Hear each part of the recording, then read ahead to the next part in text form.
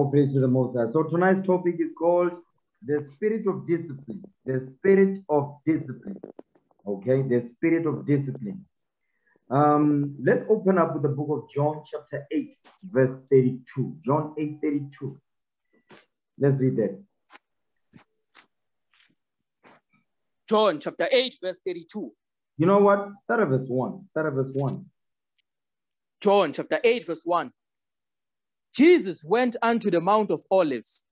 Christ came to the Mount of Olives. Go ahead. Come on. And early in the morning he came again into the temple, and all the people came unto him, and he sat down and taught them. What did he do? And he sat down and taught them. He sat down and taught them. It says, early in the morning he came again into the temple, and all the people came unto him to do what? To learn. And he sat down and taught them. So jump down to verse 30 now. Watch this. Come on. Verse 30. As he spake these words, many believed on him.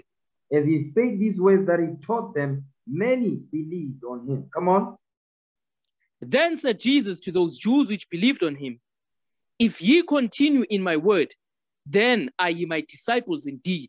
You see what he was telling the Jews that believed on him? It says what?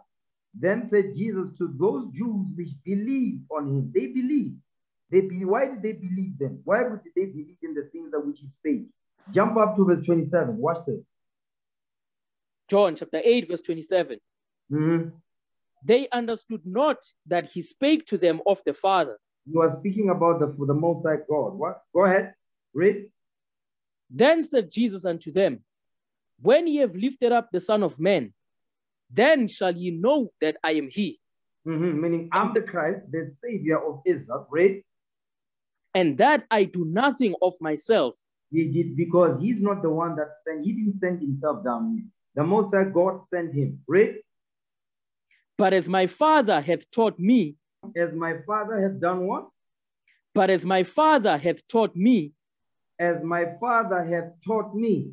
Because he was taught by the Most High God. As he was taught by the Most High God, go ahead. What did he do? I speak these things. You see that thing? I speak these things, meaning I teach these things. Go ahead. And he that sent me is with me. Meaning the Father was always with Christ. Go ahead. The Father had not left me alone. For I do always those things that please him. He says, for I do always those things that please him. Because why? He was disciplined in God's laws. Go ahead. As he spake these words, many believed on him. As he spake the words that the Most High God taught him, many believed on him. Go ahead. Then said Jesus to those Jews which believed on him, if ye continue in my word, then are ye my disciples indeed. You see what he's telling them? He says, if you continue in my word, not you learn it, you understand, and you leave, and you draw back. No, it says, if you continue in my word. I guess they believe what he said. It says, but not only must you believe, but you must continue in the things that I've taught you. Then are you my disciples indeed. Because a disciple is a student. They are disciplined in what? The laws of the Most High God. Because that's what Christ taught. He taught them God's commandments. Okay? Read that again, verse 31. Come on. John chapter 8, verse 31. Read. Then said Jesus to those Jews which believed on him, if ye continue in my word, then are ye my disciples indeed. If you continue in my word, then are ye my disciples indeed. Come on. And ye shall know the truth, and the truth shall make you free. If you continue in my word, you'll become my disciples. And you shall know the truth, and the truth will make you free. You see what he's telling them? Is that the only time when you will know the truth is if you continue in the truth. You understand? That's what he's saying right there. Watch this. Get that in 2 John. The only way they're going to know the truth is if they continue in the truth. Let's get the truth real quick. Get that in Psalms, okay? Get that in Psalms real quick. What is the truth? Psalms chapter 119, verse 142. Thy righteousness is an everlasting righteousness, and thy law is the truth. Thy law is the what? Thy law is the truth. and thy law is the truth. Now go back. Now give me 3 John verse 1. Give me 3 John and verse 1. Okay, 3 John verse 1. 3 John verse 1. The elder unto the well-beloved Gaius, whom I love in the truth. Whom I love in the truth. So guess what?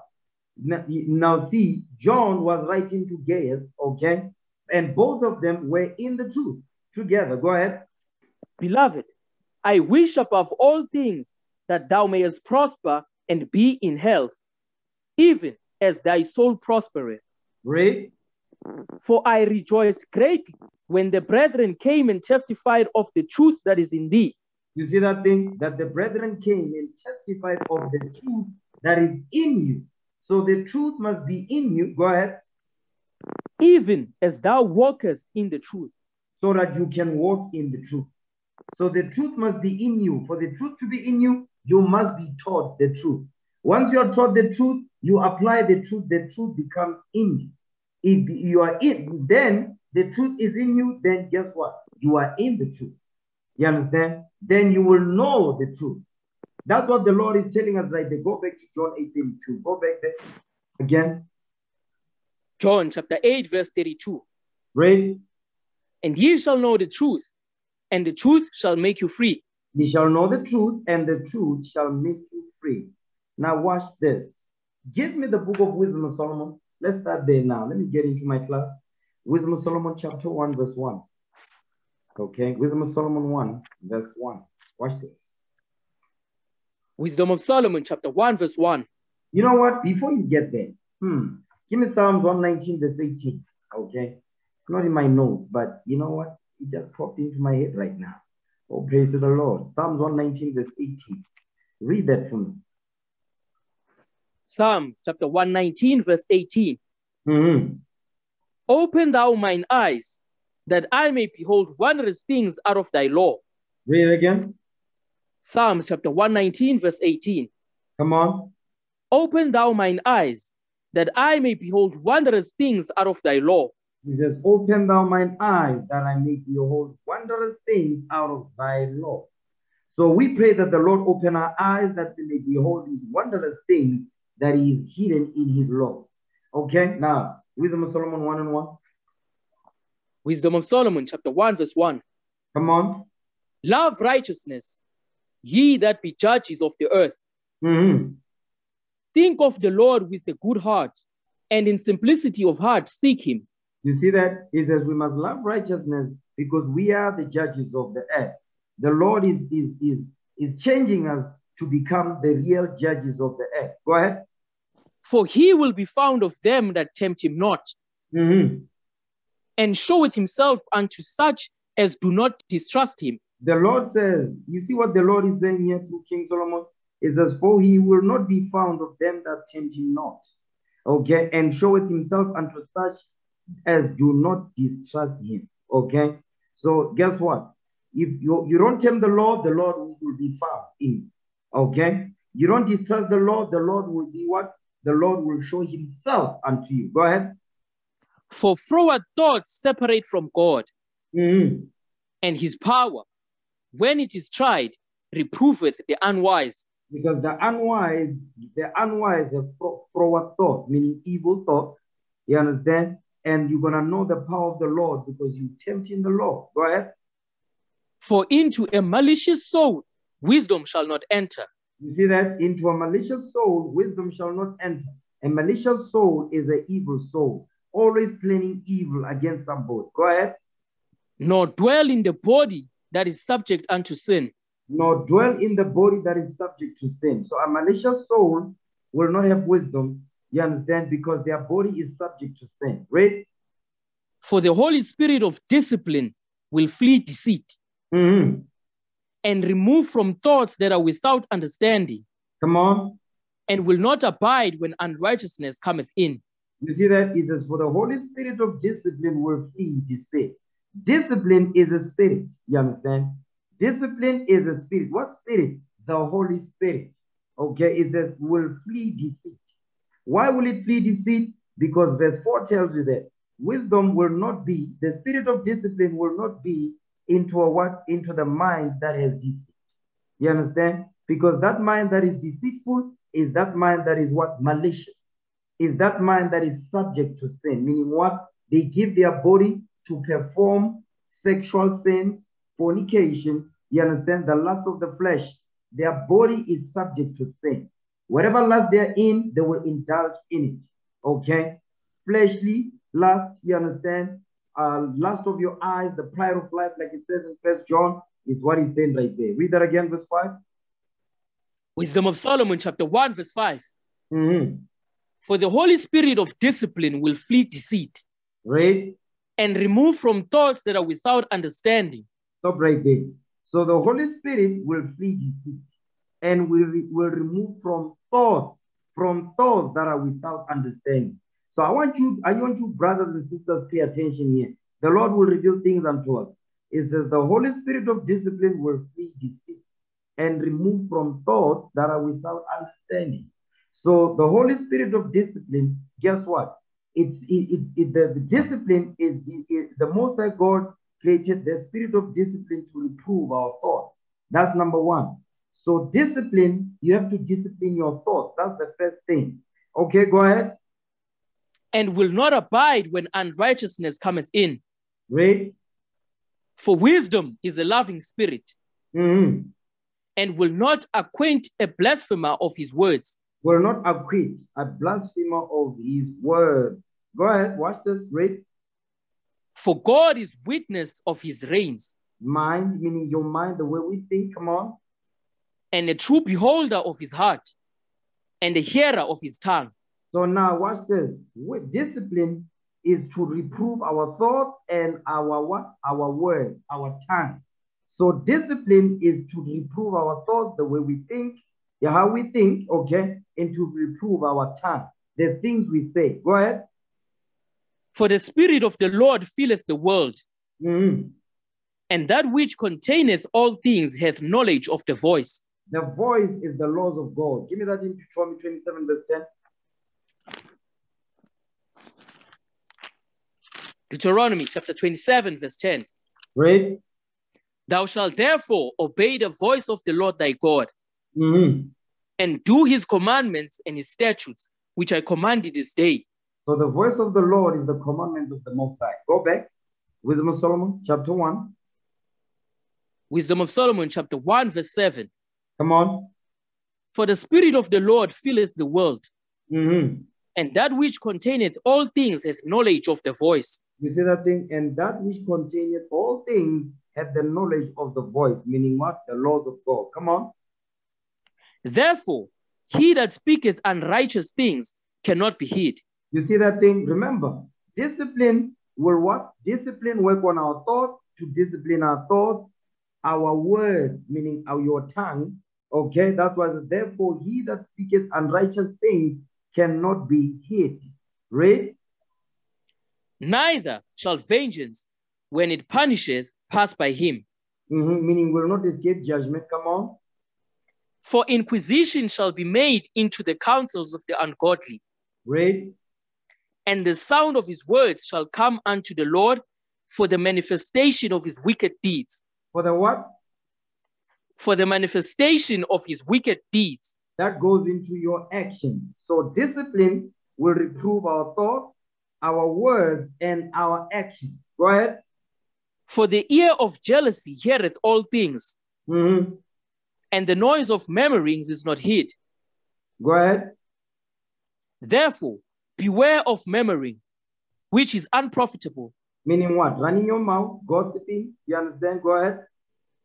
And refrain your tongue from backbiting. Backstabbing, come on. For there is no word so secret that shall go for naught. mm-hmm. And the mouth that belieth slayeth the soul.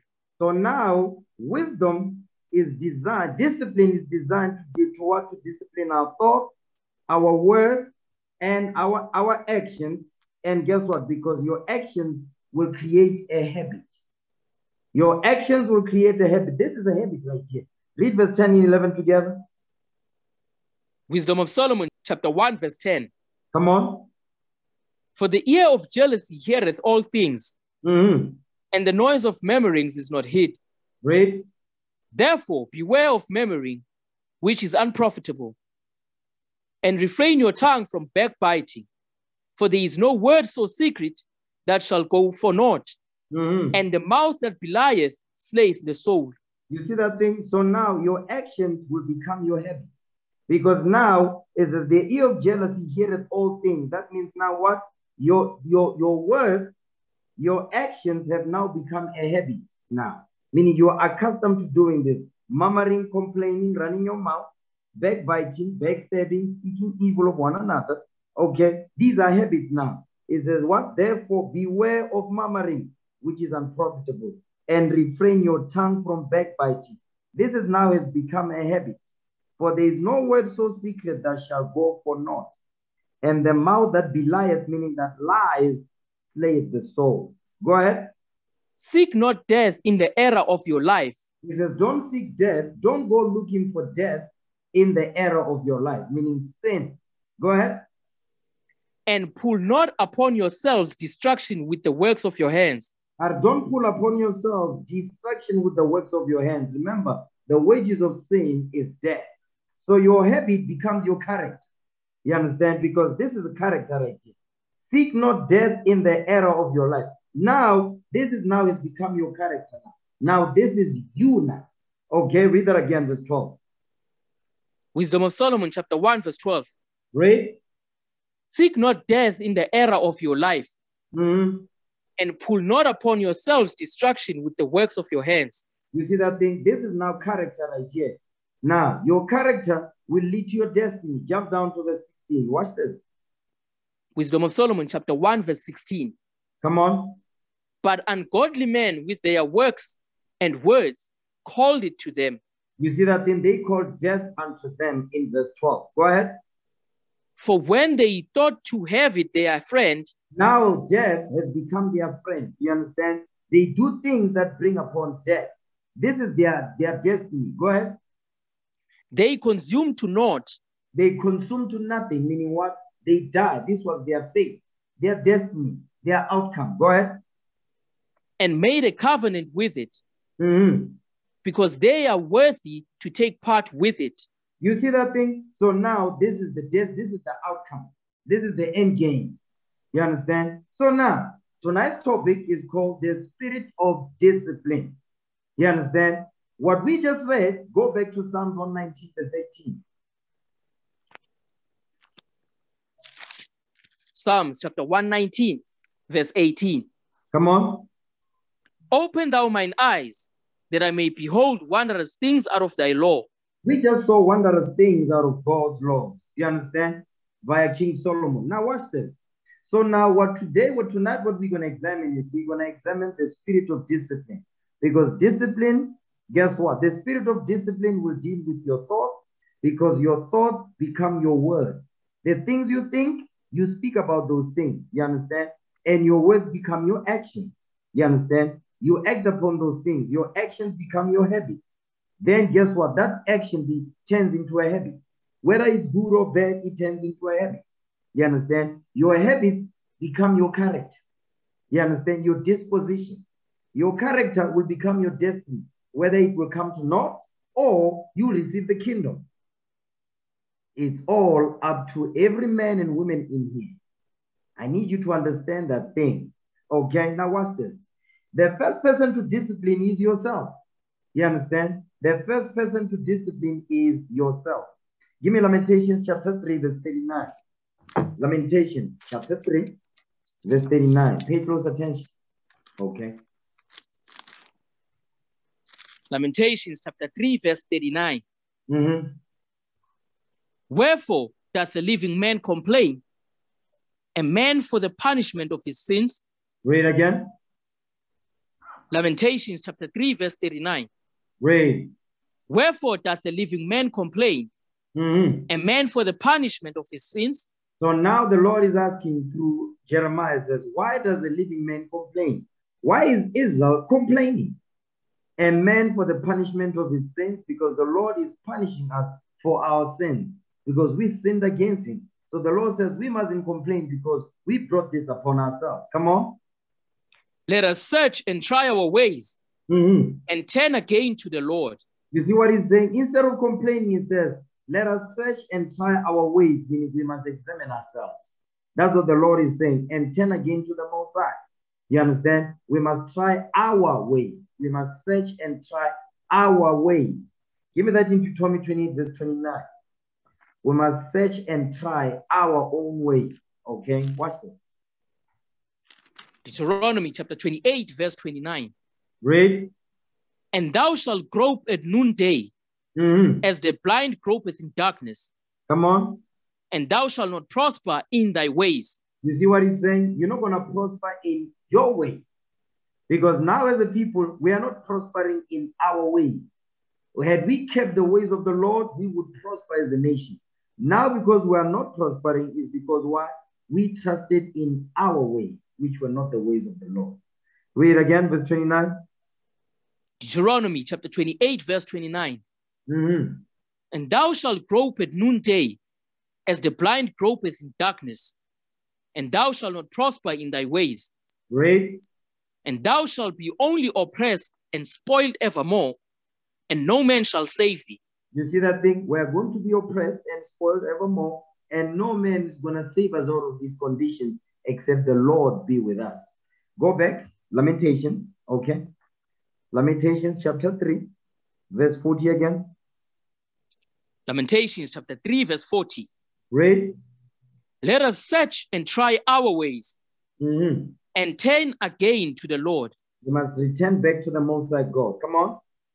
Let us lift up our heart with our hands unto God in the heavens. The Lord is saying we must pray unto him. We must ask him to deliver us from oppression. You understand? That's what the Lord is asking right there. Give me that in 1 John 3, verse 22. We must ask the Lord to do what? To deliver us from oppression. We must beg the Most High God. We must send prayers unto him day and night. Read that. 1 John chapter 3, verse 22. Read. And whatsoever we ask, we receive of him, because we keep his commandments and do those things that are pleasing in his sight. You see that? It says, whatsoever we ask, we receive of him, because we keep his commandments. When it says ask, it goes into prayer. You understand? The Lord says we must pray unto him, because we keep his commandments and we do those things that are pleasing in his sight.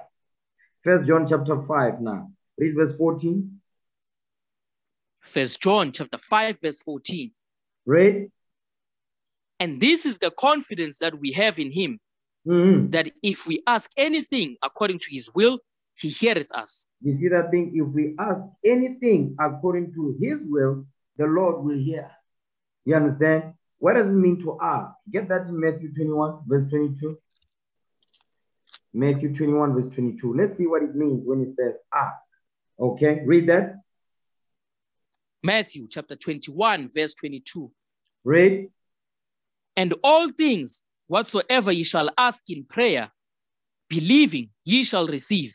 You see that? It says we must ask in prayer. So the ask goes into prayer. It says we must ask in prayer, believing. Doing what does it mean to believe? Keeping his commandments. You understand? Then the Lord says we're going to receive it. You understand? That's what he's saying. So go back to Lamentations. Okay? Lamentations chapter 3, verse 42 now. Lamentations chapter 3, verse 42. Go ahead. We have transgressed and have rebelled. Thou hast not pardoned. You see that? Thou hast not pardoned. We have transgressed and rebelled. We transgressed the laws of God and we rebelled against his laws, statutes, and commandments. And the Lord has not pardoned. Because why? We are yet this day in our captivity. Come on. Thou hast covered with anger and persecuted us. Thou hast slain. Thou hast not pitied. Read that again, verse 43. Lamentations chapter 3, verse 43. Read. Thou hast covered with anger. Because we transgressed God's laws, the Lord has covered us with his anger. That's why we went into slavery. Come on. And persecuted us. He persecuted us by using the nations. Go ahead to smite us. Read. Thou hast slain. Thou hast not pitied. Thou hast not pitied. The Lord didn't pity us when he did that. Read on. Thou hast covered thyself with a cloud, that our prayer should not pass through. Read again. Lamentations chapter 3, verse 44. Read. Thou hast covered thyself with a cloud, that our prayer should not pass through. You see that thing? It says he covered himself with a cloud, that our prayer should not pass through. Okay, now he's not talking about a regular cloud. Let's see what is this cloud. Psalms 104 verse 3. Read it. Psalms chapter 104 verse 3. Who layeth the beam of his chambers in the waters, who maketh the clouds his chariot. Read. Who walketh upon the wings of the wind. Who walketh upon the wings of the wind. Now this is some heavy stuff. When it says who layeth the beams of his chambers in the waters, who maketh the clouds his chariot, who walketh upon the wings of the wind. Now this is for another class, but this is some heavy stuff right here. The cloud here is going into the chariot. You understand? It's going to the Most High God's transportation system that is celestial. Okay? So go back. Give me now. Go back to Lamentation chapter 3. Okay, read verse 44 again. Lamentations chapter 3, verse 44. Read. Thou hast covered thyself with a cloud, that our prayer should not pass through. You see that? Thou hast covered thyself with a cloud, that our prayer should not pass through. That's where the Lord dwells, in the third heaven. Okay, give me Lamentations 2 verse 1 now. It says, the Lord covered himself with a cloud, with it goes into the chariot. And you notice it didn't say cloud. It says cloud. Lamentations 2 verse 1. Read that. Lamentations chapter 2 verse 1. Go ahead. How has the Lord covered the daughter of Zion with a cloud in his anger? You see that thing? He covered the daughter of Zion with a cloud in his anger. Go ahead. And cast down from heaven unto the earth the beauty of Israel. And remembered not his footstool in the day of his anger. Because guess what? Guess we became God's enemies. We became enemies of God. Why? Because we broke his laws. Okay, so that's why the Lord was angry with us. Okay, get that in Hosea 5 verse 15. Hosea chapter 5 verse 15. Read that. Hosea chapter 5 verse 15. Come on. I will go and return to my place till they acknowledge their offense. You see what he's saying? He says, I will go and return to my place. Go ahead. And seek my face. And guess what? We're going to seek the Lord's face. Read. In their affliction, they will seek me early. You see that thing? The Lord says, in our affliction, we're going to seek him early. Because when he returned and went back to his place, he went back to, he was what? This is now going into Christ. He went back to the third heaven, you understand? And it says, in our affliction, we're going to seek him early. Because why? Guess what? Our ears are going to open in oppression. We're going to go through the oppression. We're going to ask questions. And the Lord will send the prophets to wake us up so that it can be brought to our remembrance what we have done as a nation. Okay? Now, give me the book of Sirach 35 verse 16. Sirach 35. Because the Lord says he covered himself with a cloud that our prayers will not be heard by him. Give that in Sirach 35 verse 16. Read that. Ecclesiasticus chapter 35 verse 16. Read. He that serveth the Lord shall be accepted with favor, and his prayer shall reach unto the clouds. You see that thing? He that serveth the Lord shall be accepted with favor. Guess what? We must serve the Lord in sincerity and in truth. And his prayer shall reach unto the clouds. Go ahead. The prayer of the humble pierceth the clouds. You see that? The prayer of the humble pierceth the clouds. Now he's mentioning plural. Okay, another class. But guess what? That's where the Lord dwells. Read. And till it come nigh, he will not be comforted, and will not depart, till the Most High shall behold to judge righteously and execute judgment. Read that again, verse 17. Watch this. Read again. Ecclesiasticus chapter 35, verse 17. The prayer of the humble pierces the clouds. The prayer of the what? The prayer of the humble pierces the clouds. He says, the prayer of the humble will pierce the cloud. The prayer of the humble will pierce the cloud. But the prayer of the proud will not pierce the cloud. You understand? That's another heavy stuff. But what I want to show you here is that when we humble ourselves before the Lord, when we pray, the Lord will hear our prayers. Let me give you an example, right? Give me that in Revelation chapter 8. Revelation 8, just a quick example. The prayer of the humble pierces the clouds. Okay, Revelation chapter 8. Read verse 3. Revelation chapter 8, verse 3. Go ahead. And another angel came and stood at the altar, having a golden censer. Read verse 1. Revelation 8, verse 1. Revelation chapter 8, verse 1. And when he had opened the seventh seal, there was silence in heaven about the space of half an hour. Now, this is now the one, at this time, the seventh seal is open. Go ahead. And I saw the seven angels which stood before God, and to them were given 7 trumpets. So these 7 angels were given 7 trumpets. Read. And another angel came and stood at the altar, having a golden censer. And there was given unto him much incense, that he should offer it with the prayers of all saints upon the golden altar which was before the throne. Now this angel, the job of this angel is to what? Is to present the prayers of the saints before the Most High God. That's the job of this angel right here. You understand? Read on. And the smoke of the incense, which came with the prayers of the saints, ascended up before God out of the angel's hand. You see that thing? And the smoke of the incense, which came with the prayers of the saints, it says it ascended up before God out of the angel's hand. Meaning what? It got to the cloud where the Lord is.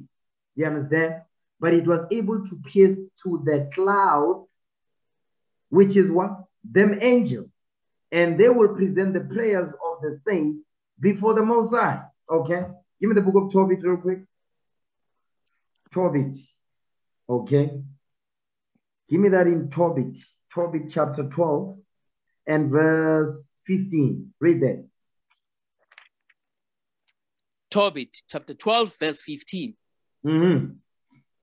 I am Raphael, one of the 7 holy angels, which present the prayers of the saints, and which go in and out before the glory of the Holy One. You see that thing? It says what? This angel says he goes in and out before the glory of the Holy One. Read again, verse 15. Tobit chapter 12, verse 15. I am Raphael, one of the 7 holy angels, Read. which present the prayers of the saints, and which go in and out before the glory of the Holy One. So now the job, Raphael's job is to do what? This is the name of that angel that presents the prayers of the saints before the Most High God. You understand? Raphael meaning healer. Okay? Raphael is the one that presents the prayers of the saints before the Holy One. So go back to Sirach chapter 35, verse 17 again. Ecclesiasticus chapter 35, verse 17. Read. The prayer of the humble pierces the clouds. You see that thing? The prayer of the humble will pierce the clouds. Okay? That's why we read Raphael being able to deliver the prayers of the saints before the Holy One. Okay? But only when the humble prays, guess what? That prayer will pierce to the clouds. Watch this. Give me the book of Proverbs, chapter 15, verse 33. The humble, okay? The humble's prayer will reach to the clouds, and the Lord will hear of that prayer. And what? The Lord will answer that prayer accordingly. Watch this. Give me that in Proverbs 15, verse 33. Read that. Proverbs, chapter 15, verse 33. Come on. The fear of the Lord is the instruction of wisdom. Read. And before honor is humility. You see that thing? The fear of the Lord is the instruction of wisdom, which is what? The laws of God. And before honor is humility. So before we can get our honor as a nation, we must humble ourselves before what? The instruction of wisdom, which is God's commandments. Give me that in 1 Peter 5, verse 5. 1 Peter chapter 5, verse 5. 1 Peter chapter 5, verse 5. Likewise, ye younger, submit yourselves unto the elder. Yeah, come Yea, on. all of you be subject one to another, and be clothed with humility. You see that thing? It says, be subject one to another and be clothed with humility. Go ahead. For God resisteth the proud, and giveth grace to the humble. You see that thing? The Lord says he will give grace to the humble. The humble is those that humble themselves to thus saith the Lord. Go ahead. Humble yourselves, therefore, under the mighty hand of God, that he may exalt you in due time. You see that thing? It says, humble yourselves, therefore, under the mighty hand of God, that he may exalt you in due time, meaning in due season. But the Lord says he resisted the proud. Get that in Sirach 7. Sirach 7 verse 7. Let's see who is the proud. Okay, the Lord says he resisted the proud. Read that. Sirach 10 verse 7. Ecclesiasticus chapter 10 verse 7. Read. Pride is hateful before God and men, and by both does one commit iniquity. You see that thing? When you are prideful, you commit iniquity. But he's going to tell you what pride is. Okay? He's going to tell you what pride is. Go ahead. Because of unrighteous dealings. Unrighteous dealings means sinful dealings. You understand? Among each other as a nation. Go ahead. Injuries and riches got by deceit. The kingdom is translated from one people to another. You see that? Our kingdom was translated from one nation to another. Because guess what? We've been in slavery ever since. You understand? We only tasted the kingdom for 80 years. And after that, listen, we've been in slavery ever since unto this very day, 2022, in South Africa. Go ahead. Why is earth and ashes proud? Earth and ashes refers to man. Okay, get that in Sirach 17 verse 32. We coming back. It says, why is earth and ashes proud? Read that. Sirach 17, the last verse. Ecclesiasticus chapter 17, verse 32. He vieweth the power of the height of heaven, and all men are but earth and ashes. You see that? All men are but earth and ashes. Go back. Sirach 10 verse 9 again. Ecclesiasticus chapter 10 verse 9. Read. Why is earth and ashes proud?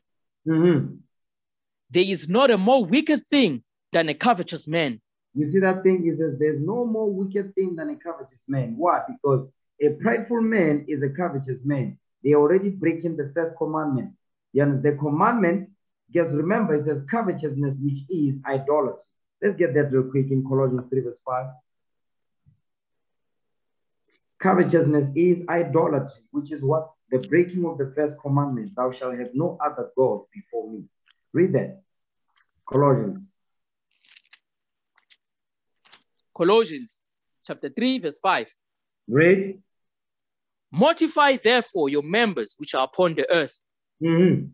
Fornication, uncleanness, inordinate affection, evil concupiscence, and covetousness, which is idolatry. And covetousness, which is idolatry. So covetousness, guess what?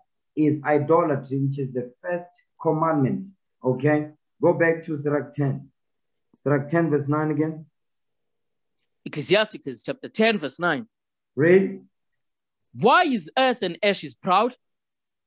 There is not a more wicked thing than a covetous man. Read. For such an one setteth his own soul to save.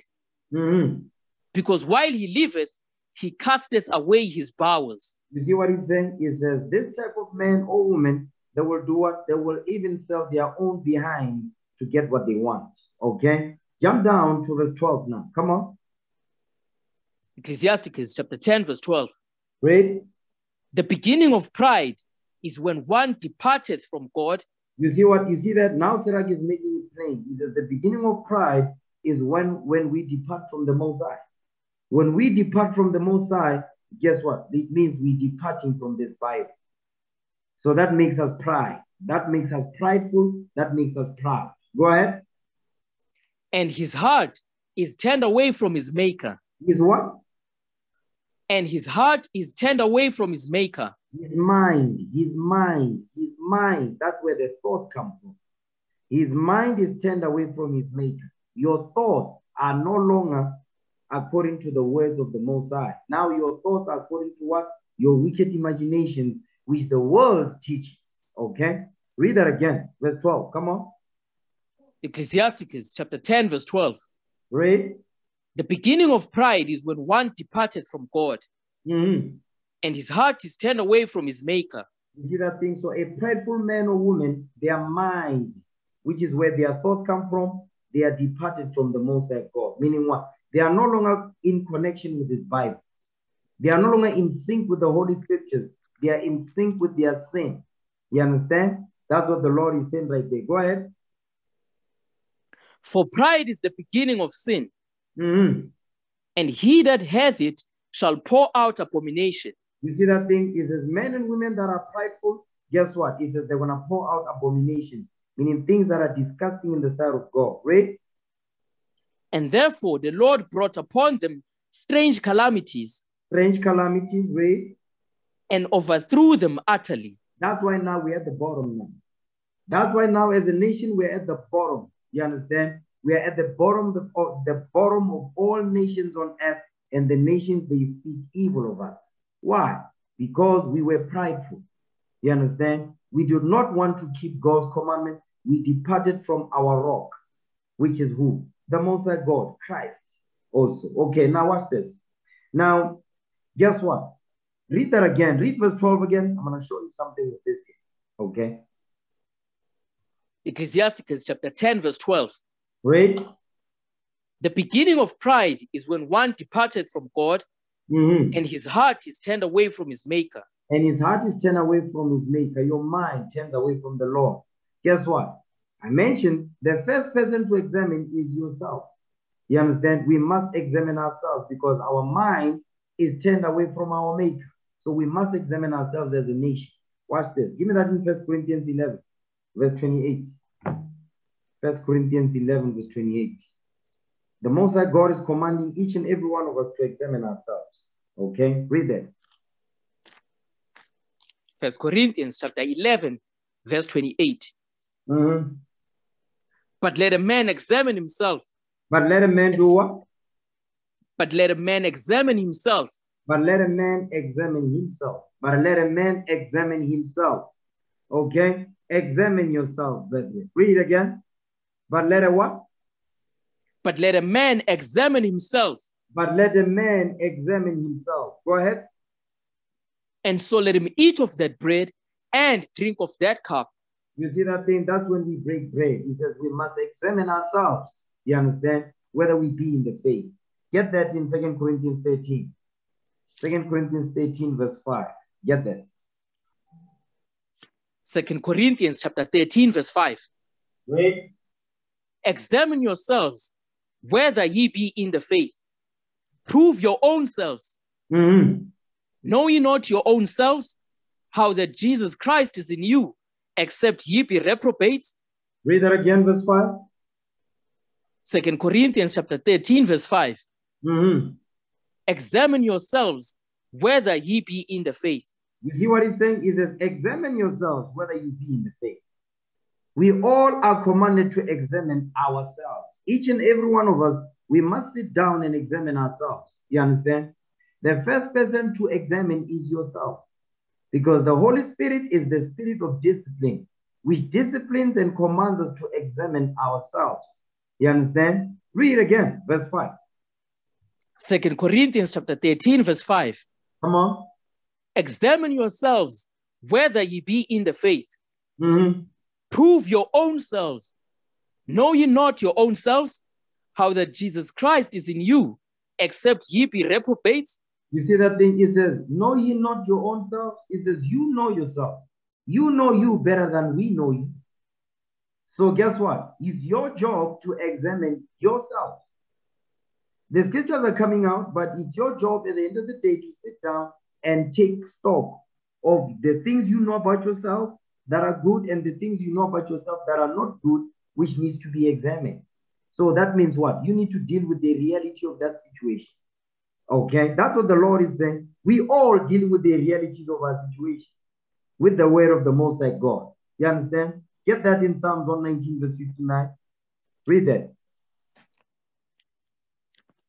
Psalms chapter 119, verse 59. Read. I thought on my ways. I did what? I thought on my ways. That's why we read in Lamentations. It says what? Let us search and try our way. That's the same thing that King David is commanding us here in the Spirit of Christ. Read that again. He says, I did what? I thought on my ways. We all must think upon our ways because the Lord searches what? Our minds, whether we be in the faith. Go ahead. And turned my feet unto thy testimonies. We must return unto the Lord. That's the same thing that Jeremiah said. We must return back to the Most High God. Come on. I made haste. I did what? I made haste. You need to do what you need to do to get back into the good books of the Most High. You need to do what is lawfully, you understand, acceptable in the sight of God for the Lord to accept you, for the Lord to hear your prayers, for the Lord to have mercy upon you. Guess what? You have to make haste, okay, and did what? And delayed not to keep thy commandments. Or don't delay, don't drag your feet to do this thing. Your soul is on the line. All our souls is on the line. You understand? We have not made it into the kingdom yet. We're still in captivity. You understand? So the Lord is saying, listen, don't delay. Make haste. Why? And return back to the Father. Before what? Before it's too late. So the Lord is telling us we must do that thing. We must do things that are pleasing unto the Lord, that the Lord will have mercy upon us. We need mercy. We need the mercy of the Lord upon us. Understand that. Okay? Give me that in Isaiah 58 verse 9. Isaiah chapter 58 verse 9. Because guess what? King David is commanding, it says, examine yourself. Okay? Examine yourself. Sit down because you know you. We all must sit down because we each know, everybody knows themselves. You understand? The scriptures come out. Your job is to sit down and say, you know what? Yeah, this is not correct. That is not correct. We all have to take stock. If you're not doing it, shame on you. If you're not doing it, really, get it together. Okay? Read that. Isaiah 58 verse 9. Isaiah chapter 58 verse 9. Read. Then shalt thou call, and the Lord shall answer. The Lord, he says, we're going to call, meaning we pray unto him, and the Lord will answer. Come on. Thou shalt cry, and he shall say, here I am. We all want that. We all want that. Listen, we need that for our nation. You understand? That when we cry unto him, the Lord will say, here I am. Go ahead. If thou take away from the midst of thee the yoke. You see what he's saying? He says, but you must take away from the midst of you the yoke. He's going to tell you what that yoke is. Go ahead. The putting forth of the finger. That's what he's talking about. Blaming others for your own evil. You understand? That's why I said, examine yourself. Don't be putting the finger. It says what? The putting forth of the finger. You understand? Blaming others for our shortcomings. No. We must examine ourselves. That's why I went over those precepts to get to this part right here. It says the putting forth of the what? The putting forth of the finger. So the Lord says we must take responsibility. We must each take responsibility for our actions. Go ahead. And speaking vanity. And speaking lies. We must stop bearing false witness. Then the Lord says, listen, then when you pray, I'm going to hear you. You understand? But you must take, he will say what? You must take away from the midst of the yoke. The putting forth of the finger and speaking vanity. Watch this. Give me Matthew 7 verse 1. Matthew chapter 7 verse 1. Watch this thing right here. Come on. Matthew chapter 7 verse 1. Read. Judge not, that ye be not judged. For with what judgment ye judge, ye shall be judged. It says, whatever judgment we bring forth, guess what? When we do wrong, that's the same judgment we will receive. Go ahead. And with what measure ye meet, it shall be measured to you again. Come on. And why beholdest thou the mote that is in thy brother's eye, but considerest not the beam that is in thine own eye? You see what he's saying? He says, why beholdest thou the mote that is in thy brother's eye, but you don't consider the beam that is in your own eye? What is the Lord saying? Examine yourself. He says, we must each examine ourselves. Go ahead. Or how wilt thou say to thy brother, let me pull out the mote out of thine eye? And behold, a beam is in thine own eye? You see what he's saying? He says, why would you say to your brother, hey, there's a problem with you, but you have the same problem that your brother got? You understand? The Lord says we mustn't deal like that. Go ahead. This goes into what? The putting forth of the finger we read in Isaiah 58 verse 9. Go ahead. Thou hypocrite. Thou what? Thou hypocrite. So the Lord was teaching us that we must not judge in hypocrisy. Come on. First cast out the beam out of thine own eye, and then shalt thou see clearly to cast out the mote out of thy brother's eye. You see that thing? So the Lord is saying, before we go out there to rebuke, correct, you understand, to correct our people and to teach them the laws of God, we must be keeping the same laws as well. That's what he's saying. We must not be hypocrites. You understand? We must stay in the spirit, because when we judge and teach in hypocrisy, the Lord says, I'm not happy with you. You understand? So the Lord says we must repent. We must get our minds right. Okay, watch this. I'm going to show you something here, because the Lord is saying we must examine ourselves. Right? We must, each of us, we must examine ourselves. Self-examination is the key. Okay? Now, watch this. Go back to Wisdom of Solomon, right? Wisdom of Solomon. Give me Wisdom of Solomon. Wisdom of Solomon.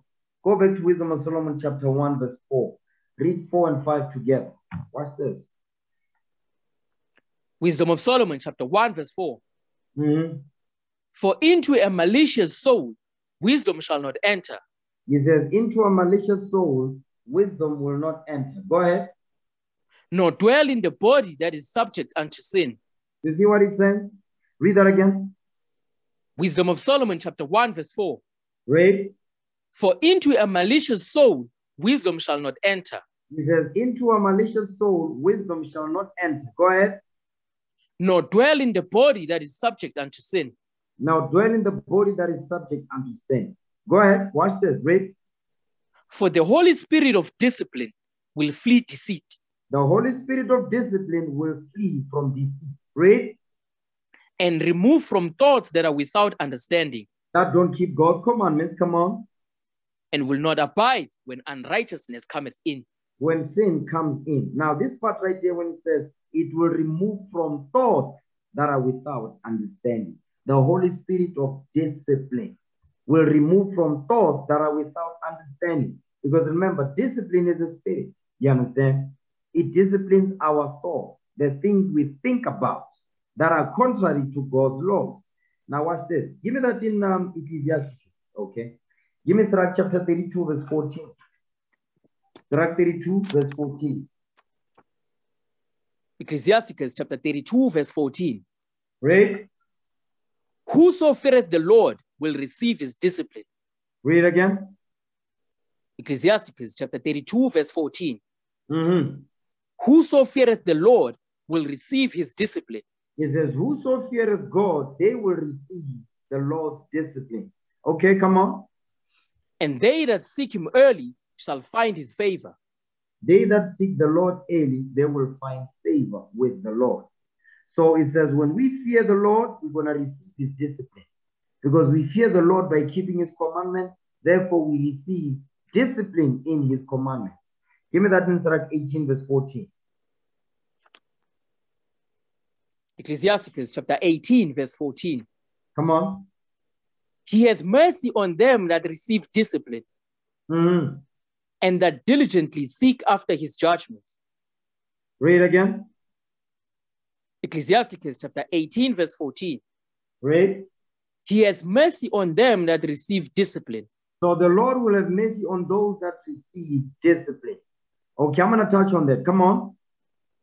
And that diligently seek after his judgments. We must diligently seek after God's judgment, because the Most High God, his judgment is based on his laws. So we must be in his laws to understand the judgment that comes from when we don't keep his laws. So the Lord says he will have mercy on them that receive discipline.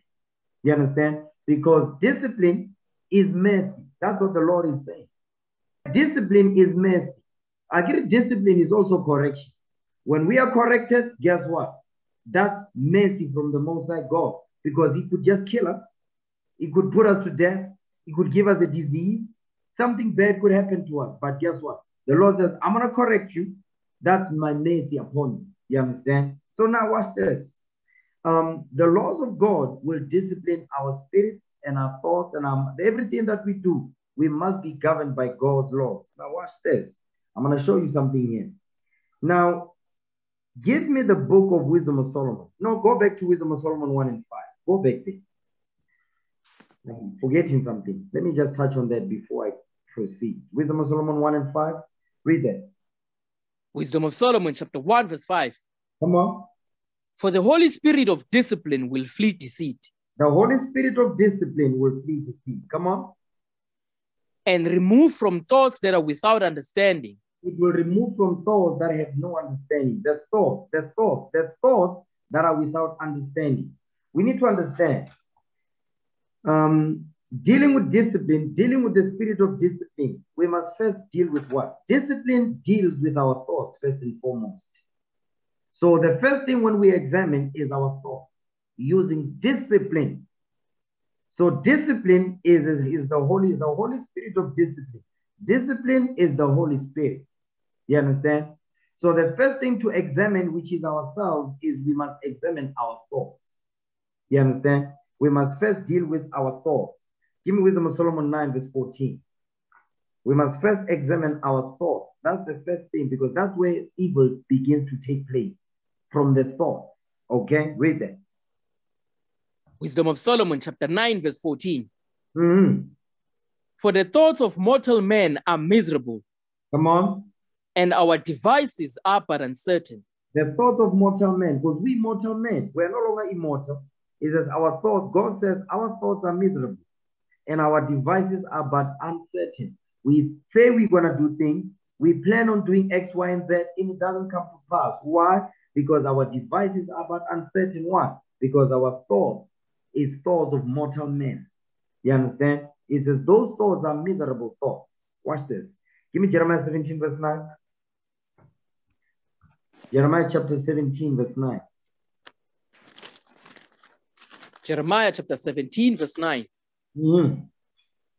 The heart is deceitful above all things, Mm-hmm. and desperately wicked. You see that? The Who can heart know is it? deceitful above all things and desperately wicked. Who can know it? The Lord knows our heart. He knows our thoughts. You understand? So, but he's telling you the thoughts of mortal men is that they are deceitful above all things. What's deceiving them? What deceiving the thoughts and all that is the mind. The mind is deceitful. The mind is evil, the Lord is saying. Without God's commandments, without the Lord's discipline, the mind is deceitful above all things. That's what the Lord is saying. So go back, Wisdom of Solomon 9, verse 14 again. Wisdom of Solomon, chapter 9, verse 14. Go ahead. For the thoughts of mortal men are miserable, and our devices are but uncertain. And our devices are but uncertain. Read that again. Wisdom of Solomon, chapter 9, verse 14. Wait. For the thoughts of mortal men are miserable. The thoughts of mortal men are miserable. Go ahead. And our devices are but uncertain. Our devices, meaning our plans, they are not certain because we don't know what tomorrow brings. We don't know what the rulers of the earth have planned for us. So guess what? Our devices are uncertain because we don't control this earth. They do in these last days. Okay, go ahead. For the corruptible body presseth down the soul. The corruptible body, guess what? Is the corruptible body is carrying the mind of mortal men. You see that part right there? It says the corruptible body presses down the soul. The corruptible body is the mortal body. Go ahead. And the earthy tabernacle weighteth down the mind that museth upon many things. It weighs down the mind that museth upon many things. So the earthy tabernacle is our corruptible body. Because now we get sick. You understand? We get sick. We die. You know, our bodies are frail. We don't have those spiritual bodies that we used to have. You understand? We don't have those spiritual bodies. We have mortal bodies now that get sick, that are unhealthy. You understand? That get diseases and sicknesses and all of that. Because why? because we broke God's commandments, and now we no longer have those immortal bodies no more. Read that again, verse 15. Wisdom of Solomon, chapter 9, verse 15. Mm-hmm. For the corruptible body presses down the soul, and the earthly tabernacle weighteth down the mind that museth upon many things. It says, it weigheth down the mind that museth upon many things. To muse, meaning your mind is all over the place. You understand? To muse, it means your mind is all over the place. Your mind is dear makar. Why? Because the mind is corrupt. The mind is deceitful, the Lord is saying. So when we examine, we're using discipline to examine our thoughts. You understand? Give me Proverbs 24, verse 9.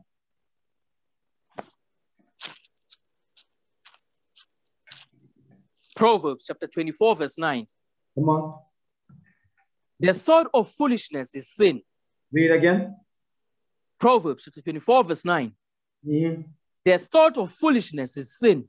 The thought of foolishness is sin. So guess what? Foolishness in the mind, the Lord says that's sin. Foolishness in the mind, the Lord says that is sin. Why? Because the Lord told you the mind, he says the mind is deceitful above all things and desperately wicked. Who can know it? You understand? So guess what? The mind that is deceitful, guess what? It's got foolish thoughts running all around up in there. The Lord is saying that is sinful. So guess what? We must deal with the way we think, our thoughts. Because everything that we think is, guess what? Is contrary to the laws of God.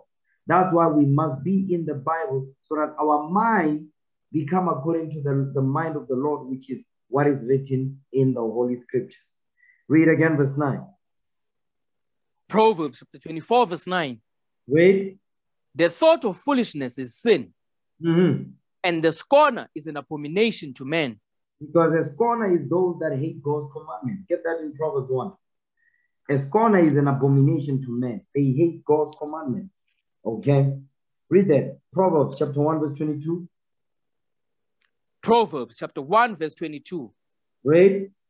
How long, ye simple ones, will ye love simplicity? You see what he's saying? How long, you simple ones, will you love simplicity? Read. And the scorners delight in their scorning. The scorners, they delight in their scorning, meaning what? Going against what the Bible says, speaking evil of those that are teaching and doing it. Read. And fools hate knowledge. You see that? Scorners are fools which hate knowledge. So guess what? The mind is full of evil without the laws of God. That's what we are being taught here. Okay? Hebrews 9, verse 14. Give me that in Hebrews 9, verse 14. Hebrews chapter 9, verse 14. Come on. How much more shall the blood of Christ, who through the eternal Spirit offered himself without spot to God, purge your conscience from dead works to serve the living God? Purge your what? Purge your conscience from dead works to serve the living God.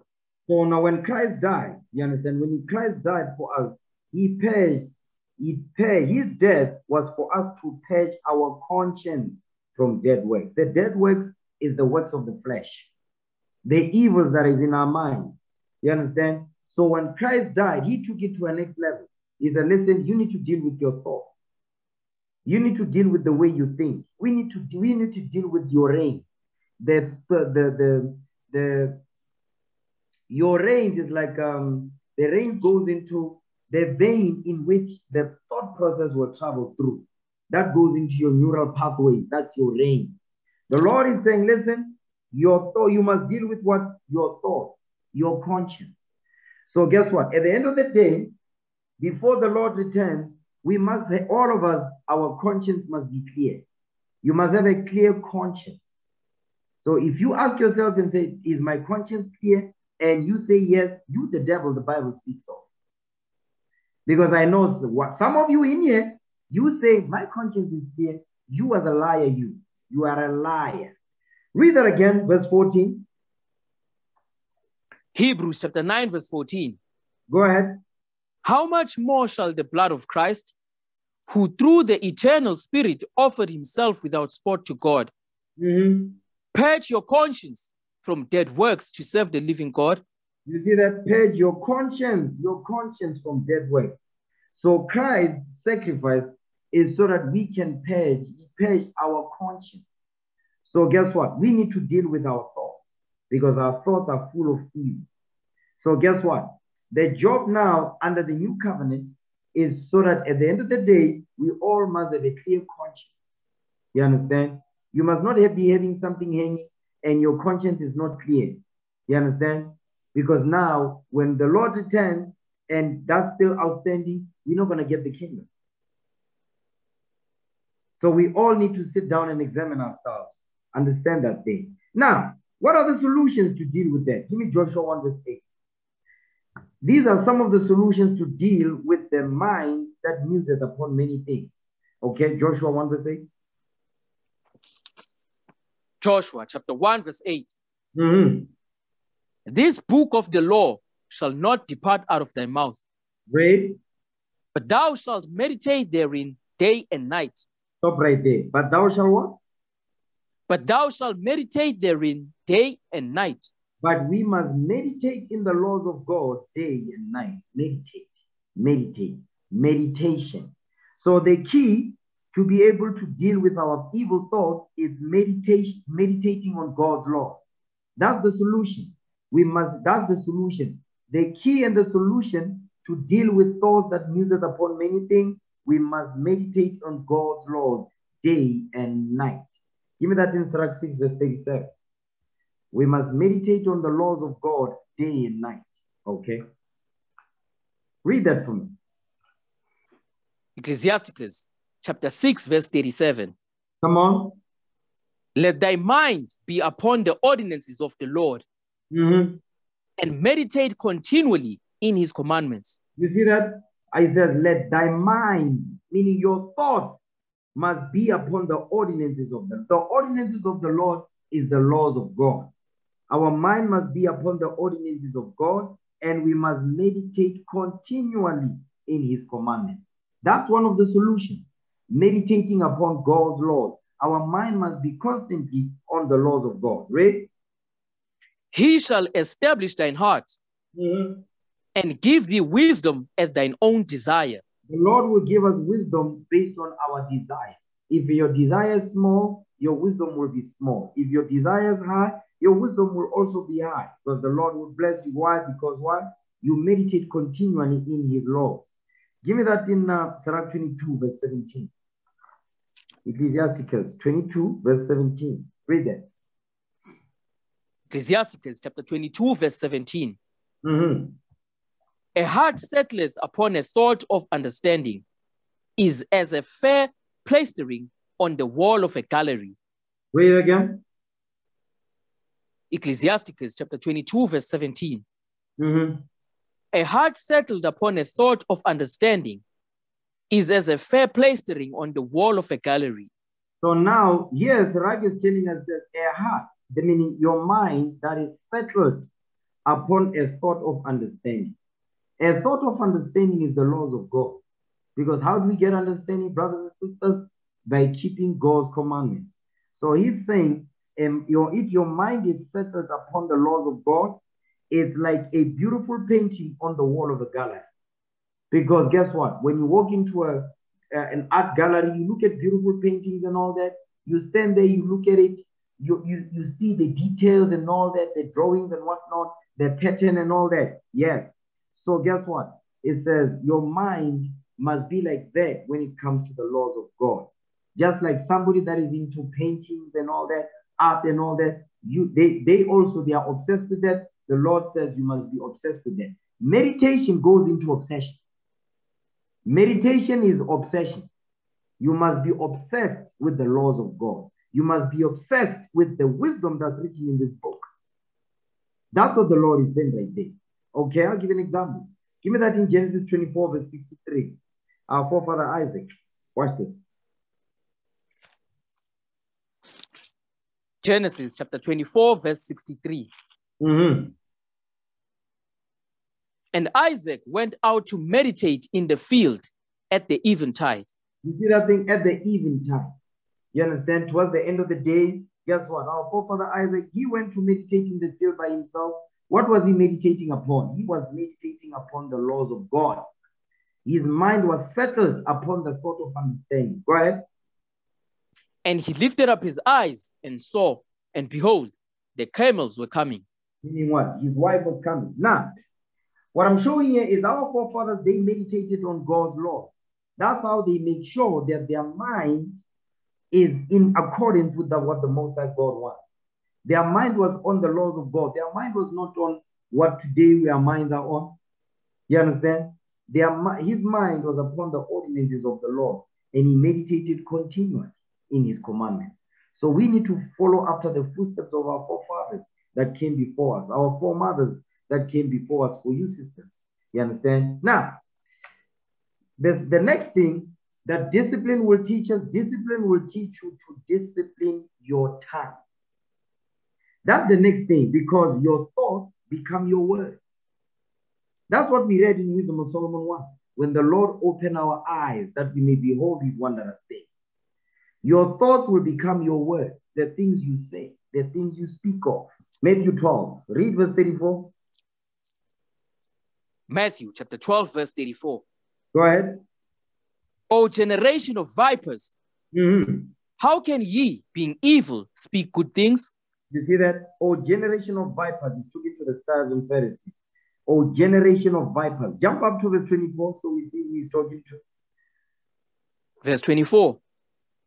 But when the Pharisees heard it, they said, this fellow does not cast out devils, but by Beelzebub, the prince of the devils. You see what they are calling Christ? They were calling Christ Beelzebub, Lord of the Flies. You understand? That they were insulting him. Now jump down to verse 34 again. Matthew chapter 12, verse 34. O generation of vipers, how can ye, being evil, speak good things? So he's calling them vipers. A viper is a snake, is a poisonous snake. He says, O generation of vipers, how can ye, being evil, you understand? Because back then, it was a huge insult when you're calling somebody, comparing somebody to an animal. That was a huge insult. So it says, O generation of vipers, how can ye, being evil, come on, do what? Speak good things. They cannot speak good things. Read. For out of the abundance of the heart, the mouth speaketh. That's it right there. Because out of the abundance of the mind, your thoughts, the mouth speaketh. Because your thoughts become your words. That's what we're reading here. It says, because what? Out of the abundance of the heart, the mouth speaketh. Watch this. Jump down to verse 36. Come on. Verse 36. But I say unto you, that every idle word that man shall speak, they shall give account thereof in the day of judgment. You see that? It says every idle word that man shall speak, you're gonna be held accountable in the day of judgment. So it's very important for us to be mindful of the things we say. Because what we say is what's in our mind. Because why? Our mind is full of evil. Why? Because our mind is not disciplined, you understand, by the Holy Spirit. So guess what? We need to be mindful of that, what we think and what we say, because we need to make sure that our minds, you understand, are in line with what thus saith the Lord. And the things we say, they are in line with thus saith the Lord. You understand? So, read on. For by thy words thou shalt be justified, and by thy words thou shalt be condemned. So you're going to be justified by the things you say if they line up with the laws of God, and you are going to be condemned for the things you say if they do not line up with the laws of God. So guess what? We need the Holy Spirit to discipline our tongue. Understand that thing. Give me that in James chapter 3. James 3 verse 5. Read that. James chapter 3 verse 5. Go ahead. Even so, the tongue is a little member and boasteth great things. You see that? The tongue is a little member, meaning it's a small organ in your mouth. Your tongue is a small organ in your mouth, but it does what? And boasteth great things. You see that thing? The tongue will boast great things. Go ahead, watch this.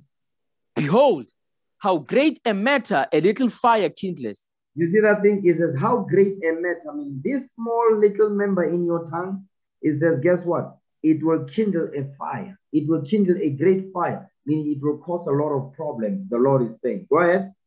And the tongue is a fire, a world of iniquity. You see what he's calling the tongue? He says the tongue is a word. The tongue is a word of sin. Read. So is the tongue among our members. You see that? So is the tongue among our members in the congregation. Come on. That it defileth the whole body. It destroys the whole congregation. Read. And setteth on fire the course of nature. You see that thing? It changes the course of nature just by this small thing in the mouth. Go ahead. And it is set on fire of hell. You see that thing? It is set on fire of hell. It causes a whole lot of problems in the congregation. This goes into what? Gossip.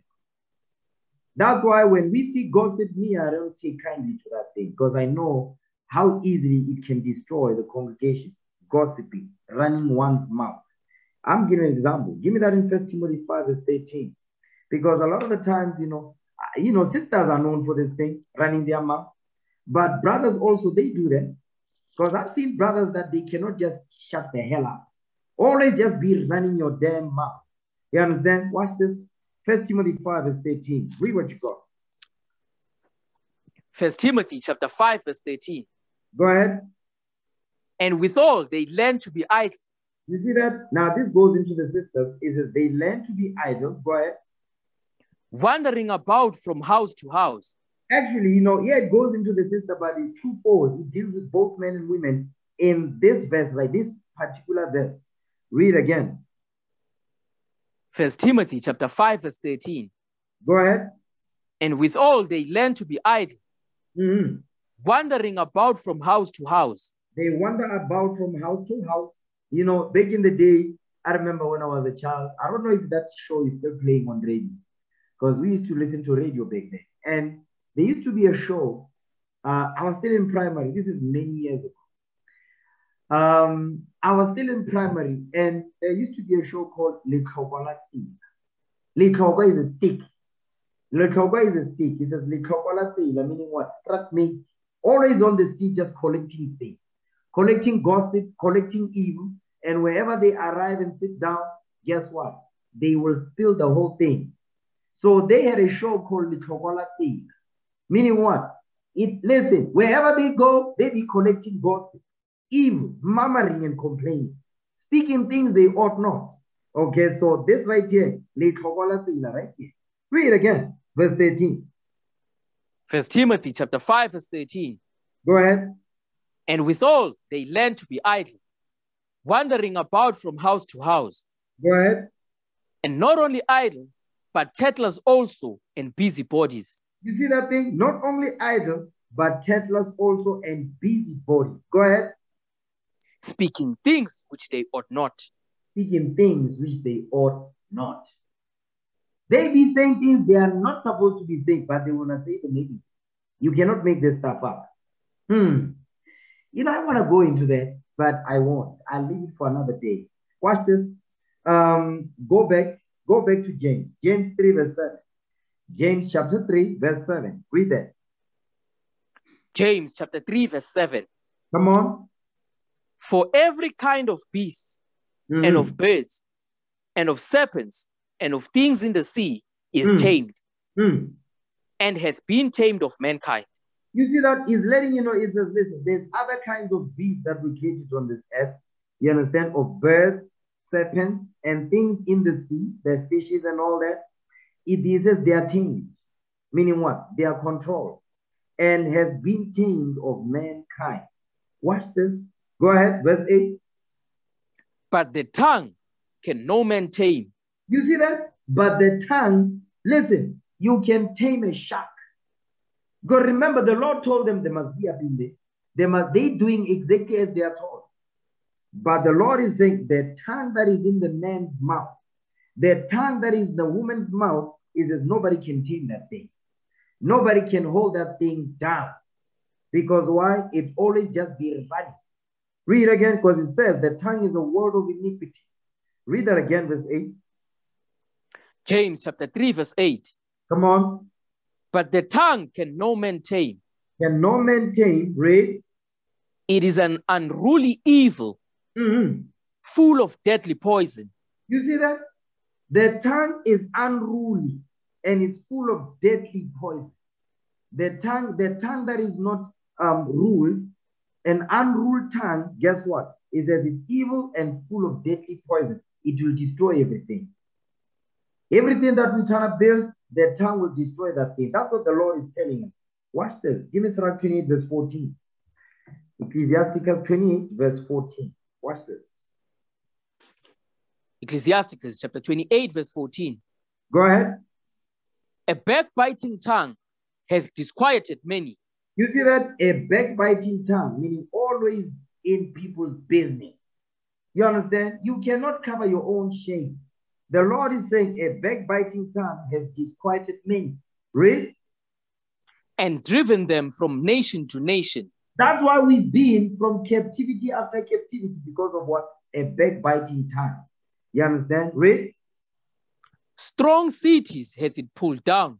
The strong cities is talk about the city of Jerusalem. Go ahead. And overthrown the houses of great men. And it has overthrown the houses of great men. You understand? Because of what? The tongue. The mouth. You understand? Because our forefathers were great men. And their houses were overthrown because of what? The tongue. Women that were not submissive to them. Black men that be running their mouth. Black women be running their mouth. You read the Gospels. You read the Acts of the Apostles. You see how the Apostle Paul had to deal with the churches. Why? Because there was gossip in the church of Corinth. There was gossiping in the church of Ephesus. There was gossiping in the church of Thyatira. Women worship and all that. Evil going on in those churches because of what? The tongue. You understand? Go ahead. A backbiting tongue hath cast out virtuous women. Stop right there. Read that again. Ecclesiasticus chapter 28, verse 15. Mm-hmm. A backbiting tongue hath cast out virtuous women. It says a backbiting tongue hath cast out virtuous women. Because a virtuous woman, let's get that in Surah 26. Surah 26, verse 1. Watch this. Ecclesiasticus chapter 26, verse 1. Come on. Blessed is the man that hath a virtuous wife, Mm-hmm. for the number of his days shall be double. Because this woman right here, she knows her role. She knows the order of the Most High God. She supports the truth. She loves her children. You understand? And she honors the men of God. This woman right here, guess what? She reverences her husband. This type of woman right here is the number of this man's days will be double. The Lord says, listen, I'm going to add double to your life. And if the Lord is adding double to this man, guess what? He also will be adding double to you as a sister, as the wife. The blessing that the husband will get, the wife will get the same blessing too. Go ahead. Come on. A virtuous woman rejoices her husband. You see that? She brings joy to her husband. She's a pillar of rest. Read. And he shall fulfill the years of his life in peace. You see that thing? Because this man will repose himself with this woman. Go ahead. A good wife is a good portion. Come on. Which shall be given in the portion of them that fear the Lord. You see that thing? It says, we shall be given in the portion of them that fear the Lord. So now, how is it that a backbiting tongue had cast out these virtuous women from their house? Because this woman, she listened to single women who was not married. Because single women keep women single. That being what you need to understand. Because guess what? Single women, they are envious of those that are married and submit to their husband. They say, you don't listen to everything he says and all that. Why? Because they cannot hold a man. They cannot keep a man, but they sleep with men, but they cannot keep one. You understand? I'm going to give an example. Give me that in 2nd Ezra. Okay? Give me 2nd Ezra. 2nd Ezra, chapter 16, verse 49. Watch this. 2nd Ezra, chapter 16, verse 49. Read. Like as the whore envieth a right, honest, and virtuous woman. You see that thing? A whore envies a right, honest, and virtuous woman. A whore is a single woman that sleeps around. She cannot keep a man and get married. You understand? She's still young. She's still sowing her royal oats. I think that's what they say. She's still exploring. She's still young. So, but what's happening here is these women, they destroy houses of great men. And virtuous women that are married, they are foolish enough to listen to these single women who's gonna come and destroy their houses. Understand that. That's what's going on. It's gonna happen in the truth. It almost actually took place. You might be asking, what the hell? Yes, it almost took place. Because we had a sister up in here. She had a big mouth. That Jezebel spirit was on her. Guess what? She managed to take a sister out in here. She managed almost to infect a sister in the truth. You cannot make this up. You can't make this up. Read that thing again. Go back to where it was at. Go back to Ecclesiasticus 28. Read verse 15 again. You understand? I know they'll be chasing me out right now. I don't give a damn. It is what it is. It's medicine. Take it. Read that thing for me. Ecclesiasticus chapter 28, verse 15. Go ahead. A backbiting tongue had cast out virtuous women. You see that? A backbiting tongue had cast out virtuous women. Read. And deprived them of their labors. And deprive virtuous women of their labors to serve their husbands and be an example to their kids and be an example to the young sisters coming up in here. Go ahead. Whoso hearkeneth unto it shall never find rest. You see that thing? If you listen to that evil, demonic, whorish woman who's not married, guess what? It says what? You're not gonna find rest. Read. And never dwell quietly. I mean, my God, man. Whenever we come together, the sister's always running her mouth. Sister, please be quiet. Whenever she moves away from us, the man, she's always right there. If you're always running her damn mouth. You understand? We hope the sister can repent and return back. But guess what? We're going to use as an example of what not to be. You sisters, you better pay attention. Okay? Read. The stroke of the whip maketh marks in the flesh. Meaning what? That's talking about being whipped. Go ahead. But the stroke of the tongue breaketh the bones. You see that thing? The stroke of the tongue. Remember what the Apostle James said. Is that the tongue is evil, full of deadly poison. The stroke of the whip maketh marks in the flesh, but the stroke of the tongue breaketh the bones. Meaning it's that dangerous. Meaning it'll destroy somebody's mind. Not only that, it will destroy somebody's marriage. Go ahead. Many have fallen by the edge of the sword. Many have fallen by the edge of the sword. Go ahead. This is a physical sword. Now watch this. But not so many as have fallen by the tongue. You see that thing? It says, but many have fallen by the tongue. Nations have gone to war because of the tongue. You understand? Marriages have been broken up because of the tongue. You understand? Read. Well is he that is defended from it. He says, you are well if you are defended from that evil tongue. Read. And has not passed through the venom thereof.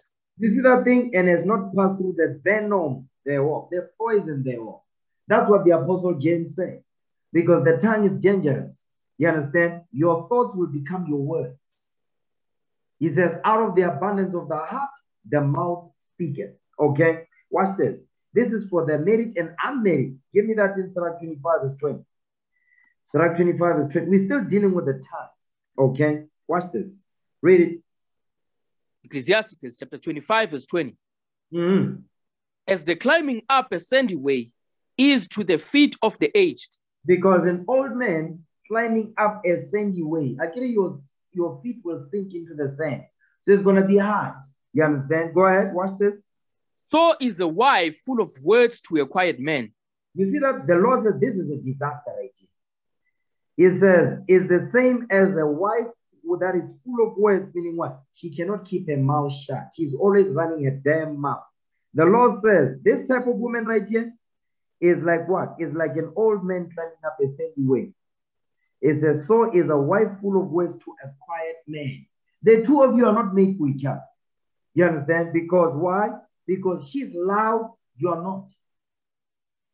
So you are not on the same energy. You're not moving in the same spirit. Therefore, you cannot walk together. Therefore, there will not be peace in your house. Watch this. Give me Proverbs 27. Give me that in Proverbs 27, verse 15. I think that's what I want. Proverbs 27, verse 15. Watch this. Proverbs chapter 27, verse 15. Go ahead. A continual dropping in a very rainy day Mm-hmm. and a contentious woman are alike. You see what the Bible is saying? It is a continual dropping in a very rainy day. A continual dropping. Talk about raindrops. You understand? And you hear the sound of that, the drop of water. Or your roof is leaking and all that. And then it rains. Guess what? There's going to, obviously, the house will the roof is leaking. The water is coming into the house. And you hear the sound of it. Or you can even hear that when you open the tap and you close it and it's not fully closed, because I hear it all the time when I'm here. And you hear that water just going into the thing. You think you can tolerate it? Oh, hell no. That thing is annoying. You will get up and go and close the tap properly. You understand? So guess what? The Lord says a contentious wife is just like that.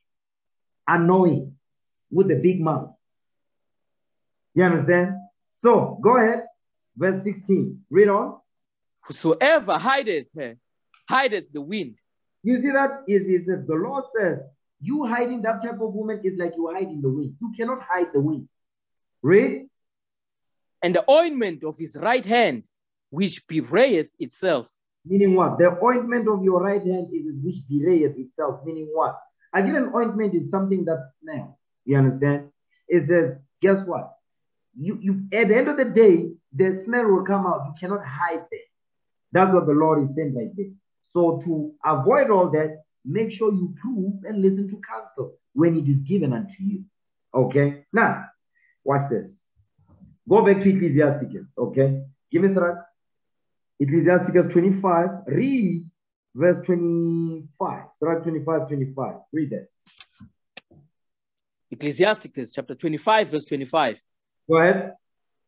Give the water no passage, Mm-hmm. neither a wicked woman liberty to get abroad.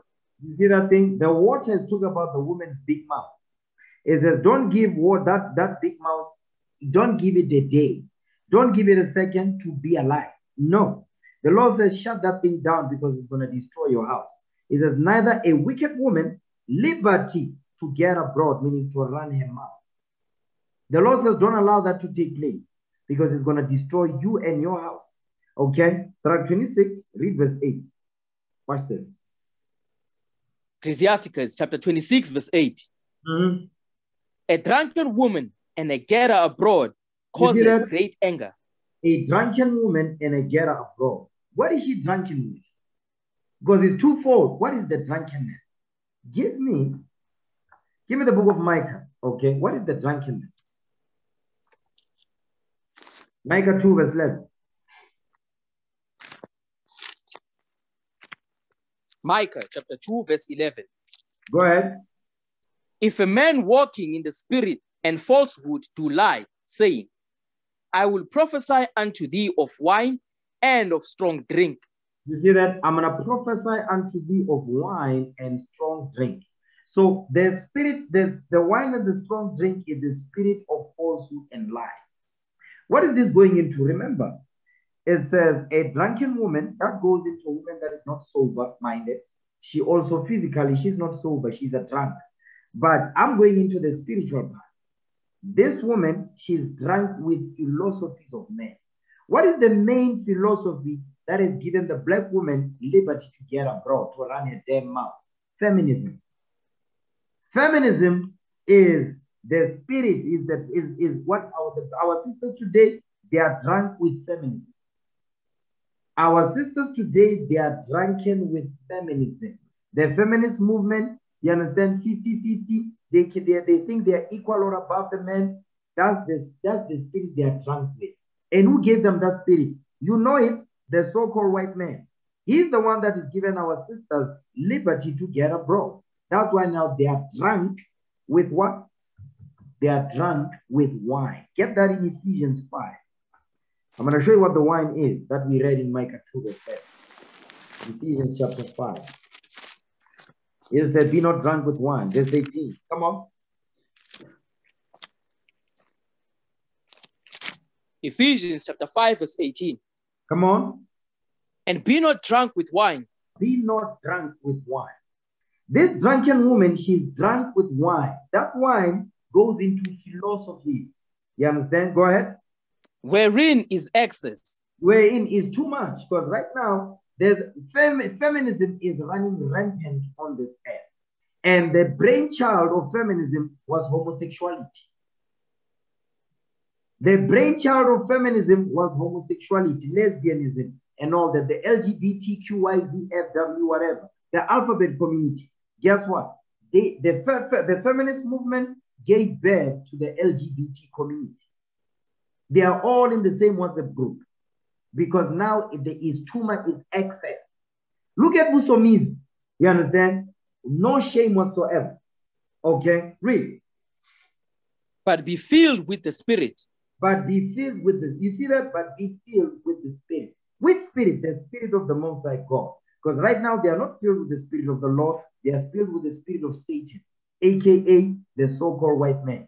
Understand that thing. Now, let's go back. Surah 26, verse 8. Read. Ecclesiasticus chapter 26, verse 8. Read. A drunken woman and a gatherer abroad.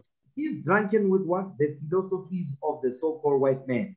Feminism. Okay? She's drunk with that. She's drunk with that philosophy. And now she thinks she now has been given license to speak evil of her black man, to disrespect her black man. You understand? To look at the black man that he ain't nothing. We see it at work. We see it at our job place. We see that thing. You understand? We see it in the taxi. Okay? Because I had a story that, you know, there was in transit, and these black women, the brother of the taxi driver didn't have change. And now all of a sudden, the black woman starts complaining, speaking evil of the driver, cursing him out, that he does not have change. I mean, are you kidding? And the black man was in the taxi, they said nothing.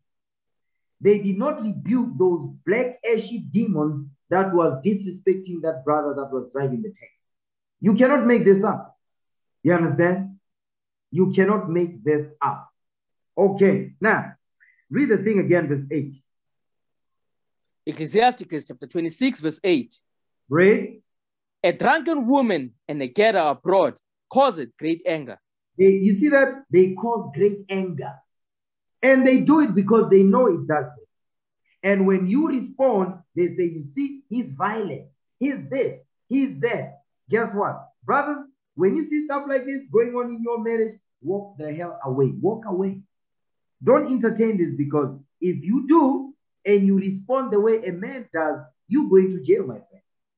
You're going to jail. You understand? So you have to always stay in the spirit. That's why you brothers that are yet to get married, make sure you prove a sister to be able to see her in all seasons. When she's angry, when she's mad, how does she respond? How does she deal with it? Okay, read. And she will not cover her own shame. And that's what you are seeing today. Black women who cannot cover their own shame. Look at Wendy Williams. Look at Kanimbao. Look at Moonchild. Look at Peltus. Look at Dineo Ranaka. You can listen, the list goes on and on and on. They cannot cover their own shame. And guess what? Those are the people that the young girls are looking up to as the role models. But the new day, the prophets are back. This is not, that will not take place. Not no more. The prophets are back this day. Understand that thing. Okay, now, watch this. Let's go back.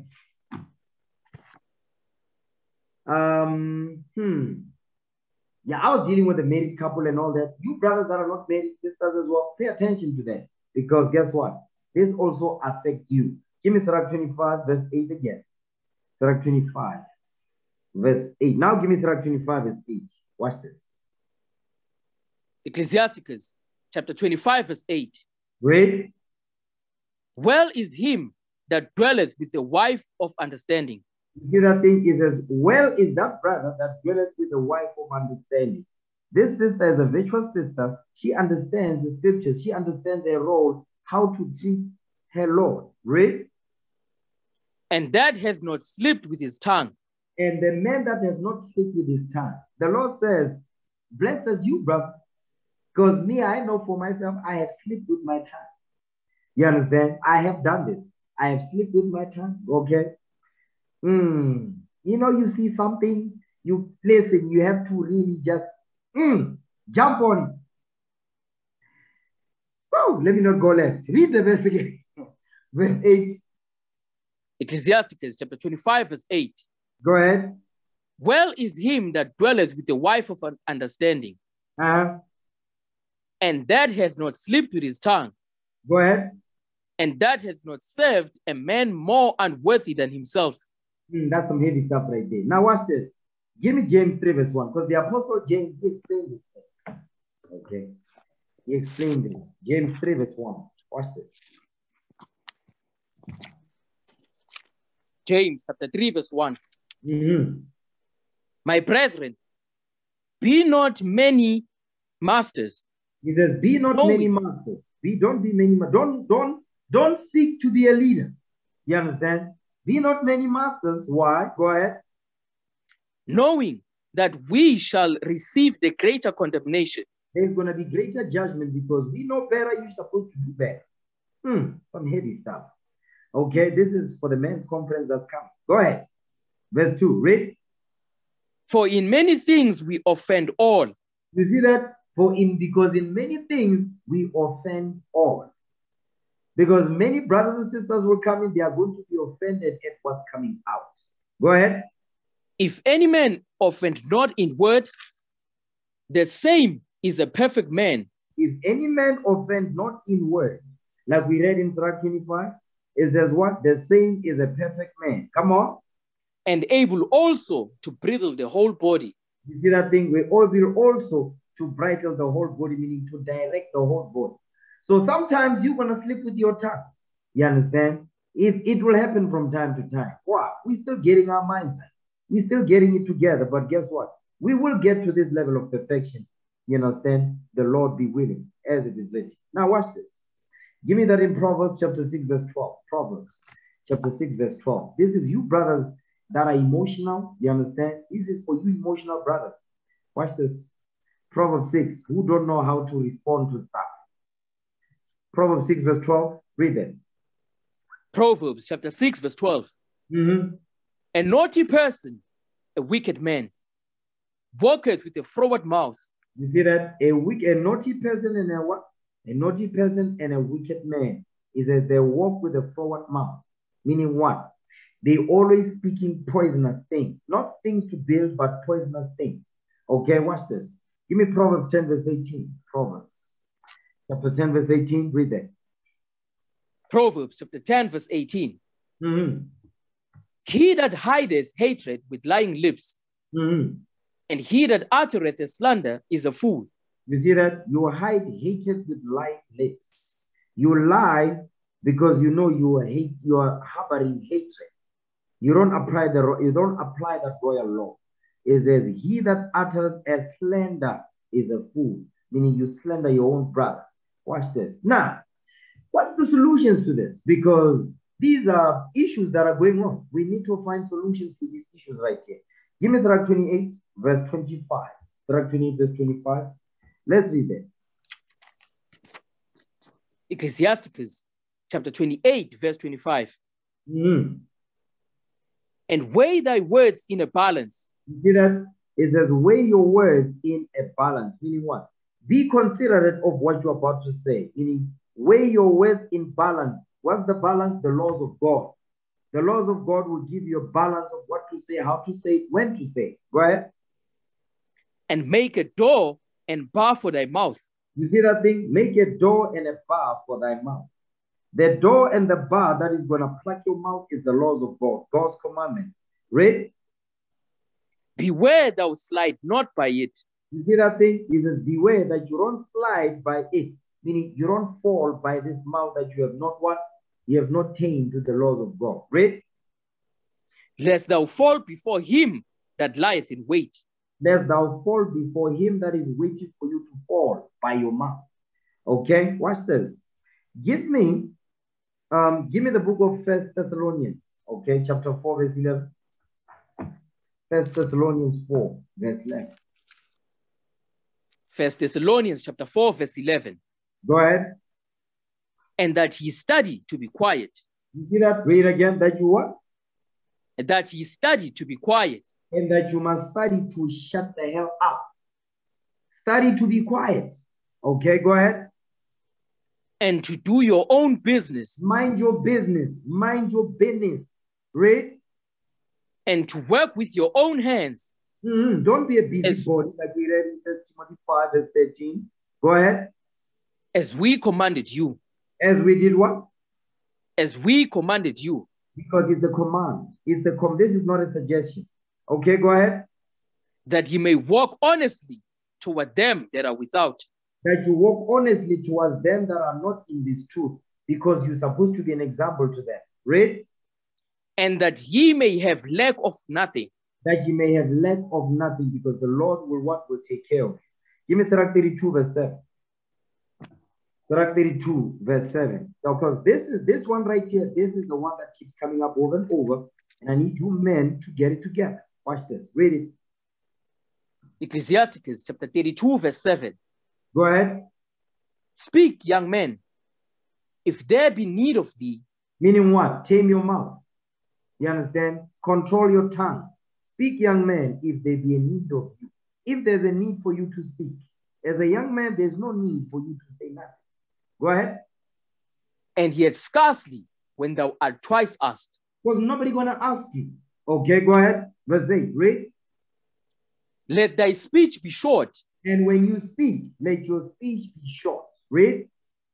Comprehending much in few words. You must comprehend a lot with a few words. Read. Be as one that knoweth, and yet holdeth his tongue. He says, be as one that knows, but yet you hold your tongue. Go ahead. If thou be among great men, make not thyself equal with them. And when ancient men are in place, use not many words. And when ancient men are in place, use not many words. Don't be running your damn mouth. You understand? This goes for men and women. So the Lord is saying, don't be doing that. Okay? Stay focused. That's what the Lord is saying. Control your tongue. You understand? That said the Lord. Get Philippians. You know what? Before you get Philippians, get Sirach. Sirach chapter 9, verse 15. Ecclesiasticus 9, verse 15. Read that.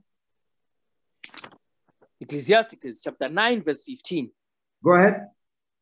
Let thy talk be with the wise, and all thy communication in the law of the Most High. You see that thing? And all your communication must be in the laws of God. Why? Because you're meditating, like we read earlier. Okay, Philippians 1, verse 27 now. Philippians 1, verse 27. Philippians chapter 1, verse 27. Read. Only let your conversation be as it becometh the gospel of Christ. The gospel of Christ is the laws of God. Read. That whether I come and see you, or else be absent, I may hear of your affairs, that ye stand fast in one spirit, with one mind, striving together for the faith of the gospel. You see what it's saying? It says, whether I'm there with you or not, make sure that you stand fast in one spirit, striving together for the faith of the gospel. That's a commandment right there. He's giving you a commandment, okay? Give me Romans 3, verse 4. Romans chapter 3, verse 4. Watch this thing right here. Romans chapter 3, verse 4. Go ahead. God forbid. Yea, let God be true, but every man a liar. Read. As it is written, that thou mightest be justified in thy sayings, that thou mightest be justified in thy sayings. You see what he's saying? That you may be justified in thy sayings. Because why? When you are in the laws of God, you're going to be justified because you say the things that are written, that can be referenced, that can be proven that, oh, by the way, it is written what he's saying. But if you say things that are not written, guess what? You're going to be condemned by what you say, like we read in Matthew 12, what Christ said. Read. That thou mightest be justified in thy sayings, and mightest overcome when thou art judged. And you are going to overcome when you judge. You understand? The next thing is, guess what? Your thoughts become your words become your action. So it's a trickle-down effect, whether it be good or bad. You understand? Watch this. Give me the book of Jeremiah 17. Let's go back there. I'm going to show you something this day. Because I saw something as we were reading this earlier. And let me just jot it down in my notebook. But this time we're going to read all the way to verse 10. Watch this. Jeremiah chapter 17, verse 9. Mm-hmm. The heart is deceitful above all things and desperately wicked. Who can know it? He says the mind is deceitful above all things and desperately wicked. Who can know it? Watch this. Go ahead. I, the Lord, search the heart. Stop right there. Remember, the subject matter is about the heart. Right? The Lord says he searches the heart because the heart is the one that is deceitful. He says he searches the heart. He does what now? Go ahead. I try the reins. He tries your thought because remember, the thought of foolishness is sin. Okay, read. Even to give every man according to his ways. According to his what? According to his ways. That's what King Solomon said. He says the wickedness, what? The punishment of his wicked deeds, actions. Okay, actions. Read. And according to the fruit of his doings. And according to the fruit of his doings, according to the fruit of his actions. You see that thing? So your thoughts will lead to what? Your thoughts make up your words. From your thoughts, then your words come up. Because out of the abundance of the heart, the mouth speaketh. You understand? Your thoughts become your words become your actions. That's what we just read here. The Lord says he judges that, he checks that, he examines that. So it's our job to examine it before the Lord does. Because when he does it, we might be put to death. Now watch this. Give me Matthew 12, verse 35. Matthew chapter 12, verse 35. Come on. A good man out of the good treasure of the heart bringeth forth good things. Mm-hmm. And an evil man out of the evil treasure bringeth forth evil things. You see that thing? So the Lord is telling you, listen, the good man out of the good treasure of the heart, meaning his mind, is going to bring forth good things, the laws of God. That's a good thing. Get that in Romans 7, verse 12, real quick. So we know what the good man, you understand, out of the good treasure of the heart, he says he will bring forth good things. Okay, read it.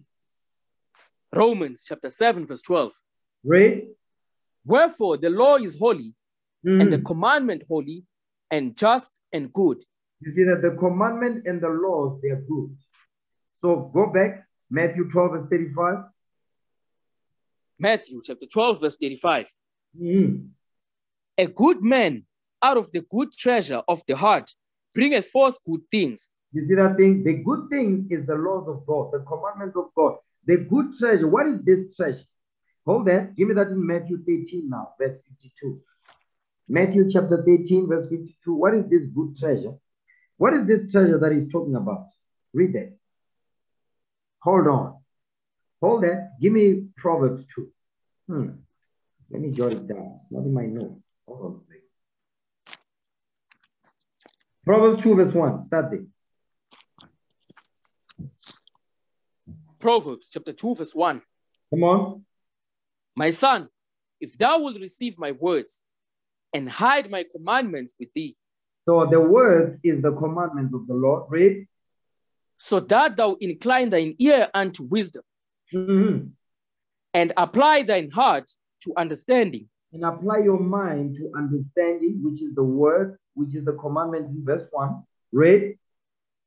Yea, if thou criest after knowledge, and lifted up thy voice for understanding. You see that thing? You cry after knowledge. You ask, you cry, you pray for knowledge, and you lift up your voice for understanding of what this Bible is saying. Read. If thou seekest her as silver, and searchest for her as for hid treasures. You see that thing? So the treasure is talking about the wisdom of the Most High God. That's the treasure. The treasure is God's laws. Understand that thing. Read.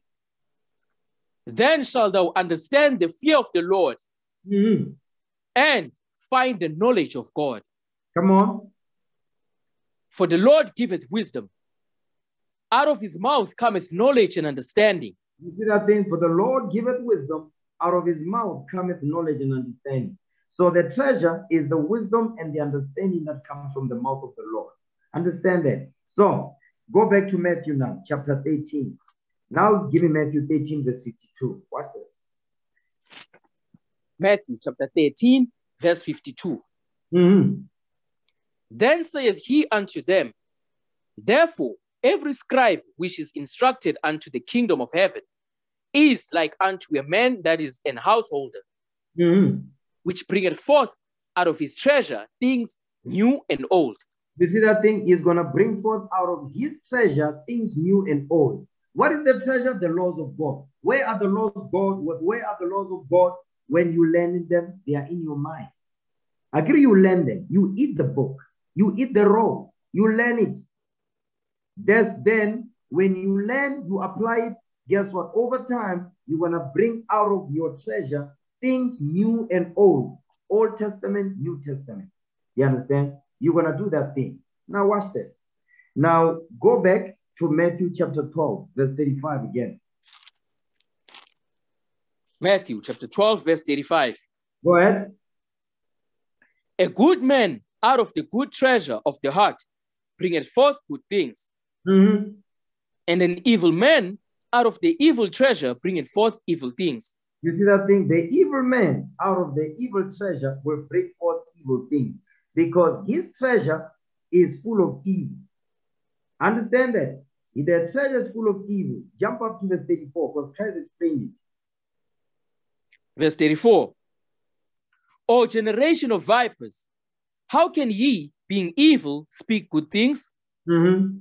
For out of the abundance of the heart, the mouth speaketh. It says what? How can ye, being evil, speak good things? You cannot be evil and speak good things. I remember back in the day, there was a brother that walked into a church. And now he comes to the back seat. We all sit in there. You understand? Look at in the Israel. Here's what happened. The brother walks in, he's smelling of booze. You understand? Then he says, here comes the sister. You know, with a weave crooked to the side. She comes in, she sits down. Then all of a sudden, she starts to complain, as always. The sister walks in, she starts to complain. She's like, how? Hey, we're smelling booze in here. The brother said, listen, my sister. She's like, listen, I cannot eat an orange and nganugi banana. That's what he said. I was like, that was a beautiful punchline. You understand? I cannot eat an orange and smell like a banana. That's what he said. I thought that was funny. That was funny. That was funny as hell. Now watch this. Read the verse 34 again. Read verse 34 again. Watch this. Watch this. Matthew chapter 12, verse 34. O generation of vipers, how can ye, being evil, speak good things? For out of the abundance of the heart, the mouth speaketh. Now watch this. Jump up to verse 33. Watch this thing right here. Go ahead. Verse 33. Either make the tree good and his fruit good. You see that? It says either make the tree good. The tree is making reference to man. Hold that. Give me that in Mark 8:24. Real quick. The tree here is a parable. Is making reference, a similitude. Is making reference to mankind. Mark 8 verse 24. Read that. Mark chapter 8 verse 24. Read. And he looked up and said, I see men as trees walking. I see men as trees walking. Go back. Matthew 12 verse 33. Matthew chapter 12 verse 33. Either make the tree good and his fruit good. You see that? Make the tree good, meaning the man must be good. He must be good according to the laws of God. Okay? And his fruit good. Go ahead. Or else make the tree corrupt and his fruit corrupt. For the tree is known by his fruit. You see what he's saying? Or else make the tree corrupt, meaning if the tree is corrupt, it's going to bring forth a corrupt fruit. That's what he's saying. Because the tree is known by his fruit. You can tell by the fruit, you understand, what type of tree it comes from. That's what the Lord is saying. Jump down to verse 35 again, because he's repeating himself in verse 35. Read it. Verse 35. A good man out of the good treasure of the heart bringeth forth good things. Mm-hmm. And an evil man out of the evil treasure bringeth forth evil things. You see that thing? We're going to deal with that part, the evil man. Now give me Matthew 7, verse 16. Matthew chapter 7, verse 16. Read that. Matthew chapter 7, verse 16. Come on. Ye shall know them by their fruits. You see that? You're going to know them by their fruits. You're going to know them by their fruits. Go ahead. Do men gather grapes of thorns or figs of thistles? So he's asking, do men gather what? Read that part again. Do men gather grapes of thorns or figs of thistles? He says, do men gather grapes of thorns? Meaning, do men go to a thorn tree and gather grapes? Right? Or what? Or figs of thistles? Do men go to a thistle tree and gather figs? No, they don't do that. Okay, go ahead. Watch this. Read. Even so, every good tree bringeth forth good fruit. Meaning a good tree will bring forth good fruit. Right? But a corrupt tree bringeth forth evil fruit. But a corrupt tree will bring forth evil fruit. Hold this. Get the book of Psalm 27, read verse 6. Ecclesiastes chapter 27, verse 6. Mm-hmm. The fruit declareth if the tree have been dressed. You see that thing? The fruit will tell you if the tree has been well taken care of. You understand? If it was planted by the rivers of water. Go ahead. So is the utterance of a conceit in the heart of man. That's the same thing that Christ said. So Christ is quoting Zerachia. You understand? The utterance of a conceit in the heart of man, meaning what? What they say, their words. Because their words will become their actions. That's what we're going over here. You understand? Go ahead. Praise no man before thou hearest him speak. You see that thing? It says, don't praise no man before you hear him talk. Because why? Out of the abundance of the heart, the mouth speaketh. Read. For this is the trial of men. So every man's trial is their conversation, because their conversation is based on their thoughts. Their thought is based on whether they are disciplined by God's laws or whether they are what? They are controlled by their lusts. You understand? So go back to Matthew 7. Matthew chapter 7, verse 17 again. Matthew chapter 7, verse 17. Read. Even so, every good tree bringeth forth good fruit. Mm-hmm. But a corrupt tree bringeth forth evil fruit. Go ahead. A good tree cannot bring forth evil fruit. A good tree will not bring forth an evil fruit. Go ahead. Neither can a corrupt tree bring forth good fruit. Neither will a corrupt tree bring forth good fruit. Go ahead. Every tree that bringeth not forth good fruit is hewn down and cast into the fire. Meaning what? They're going to be put to death. This man that brings forth not good fruit will be put to death because why? They are not profitable. Go ahead.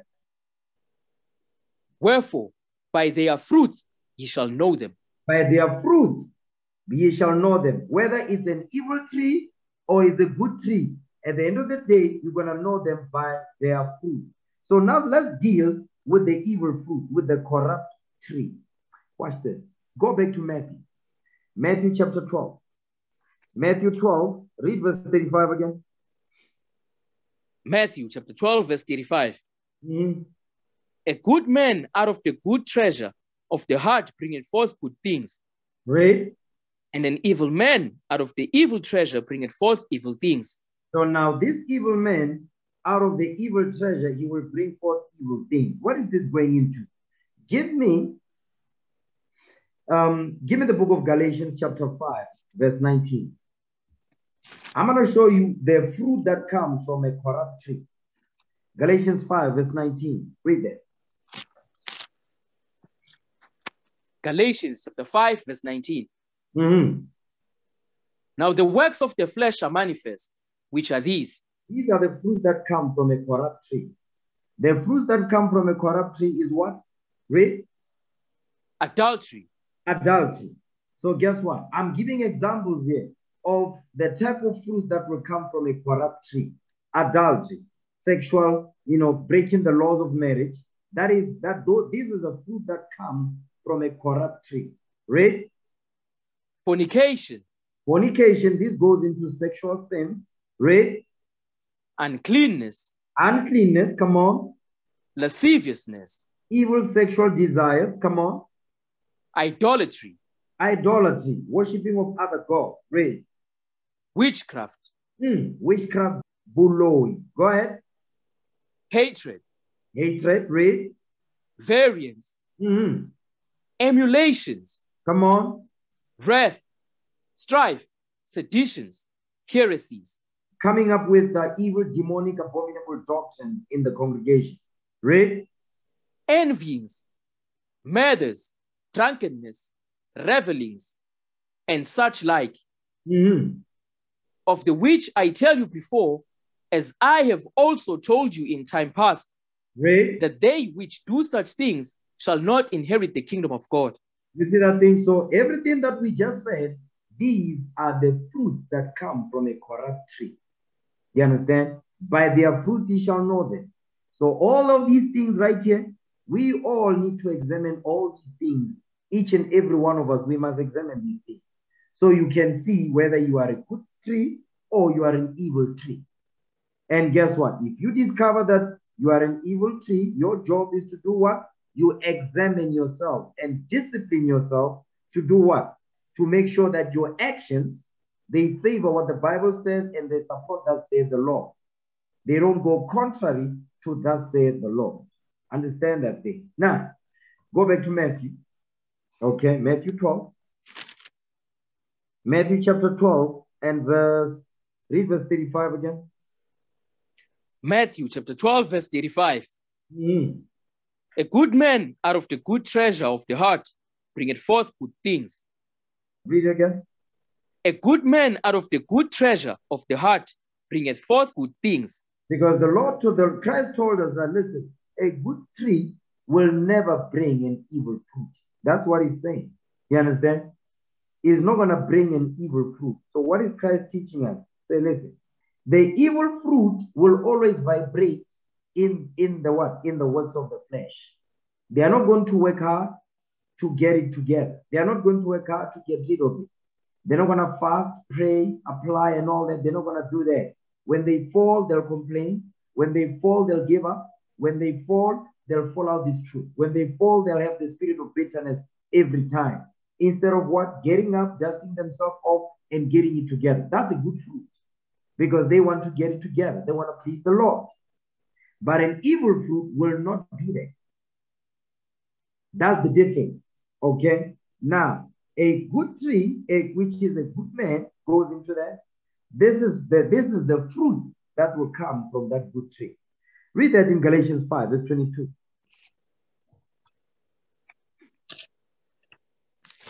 Galatians chapter 5, verse 22. Go ahead.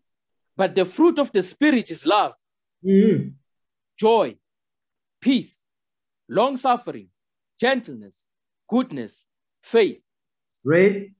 meekness, temperance. Against such there is no law.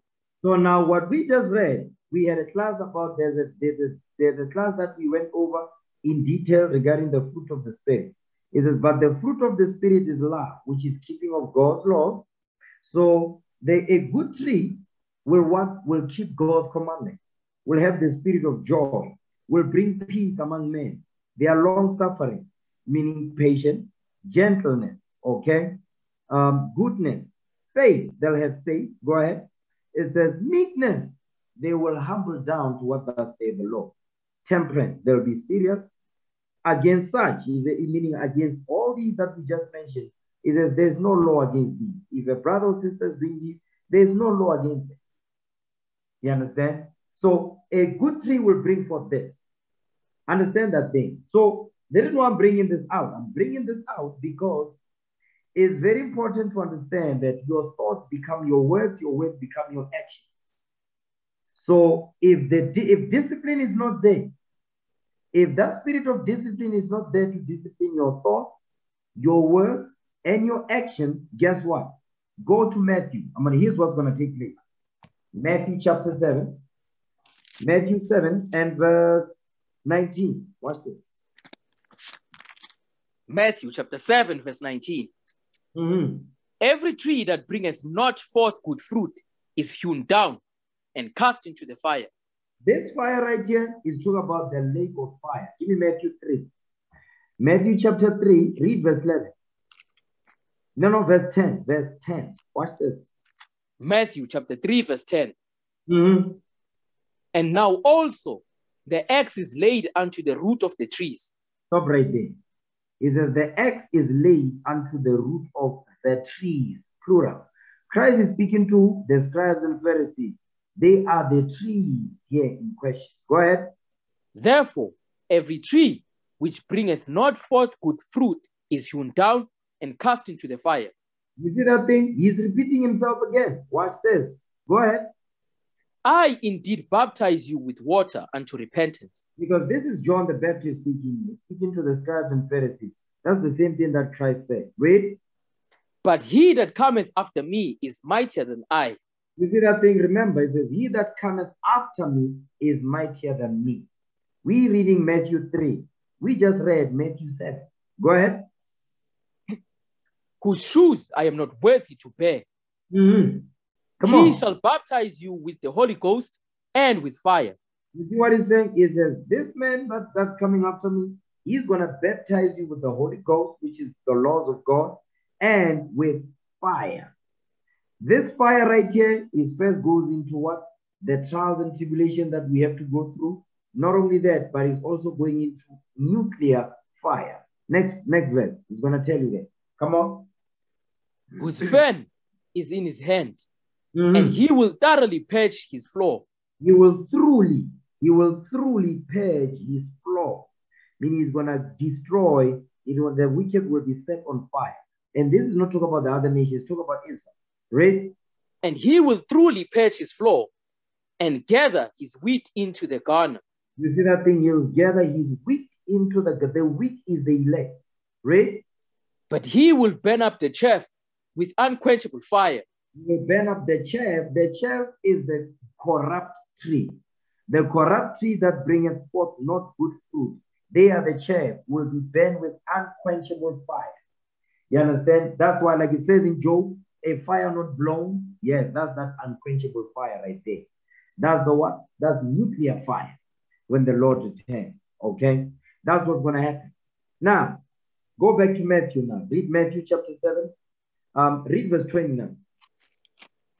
Matthew chapter 7, verse 20. Go ahead.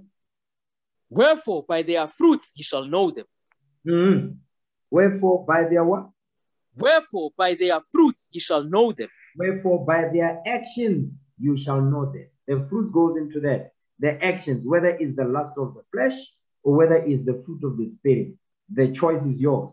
You understand? Because this is a battle. We must fight. We must war to be part of the elect. Now watch this. Give me the book now. I dealt with some solutions in terms of the fruit of the spirit, but let's get some more. Give me 1 Samuel chapter 2, verse 3. Let's get some solutions.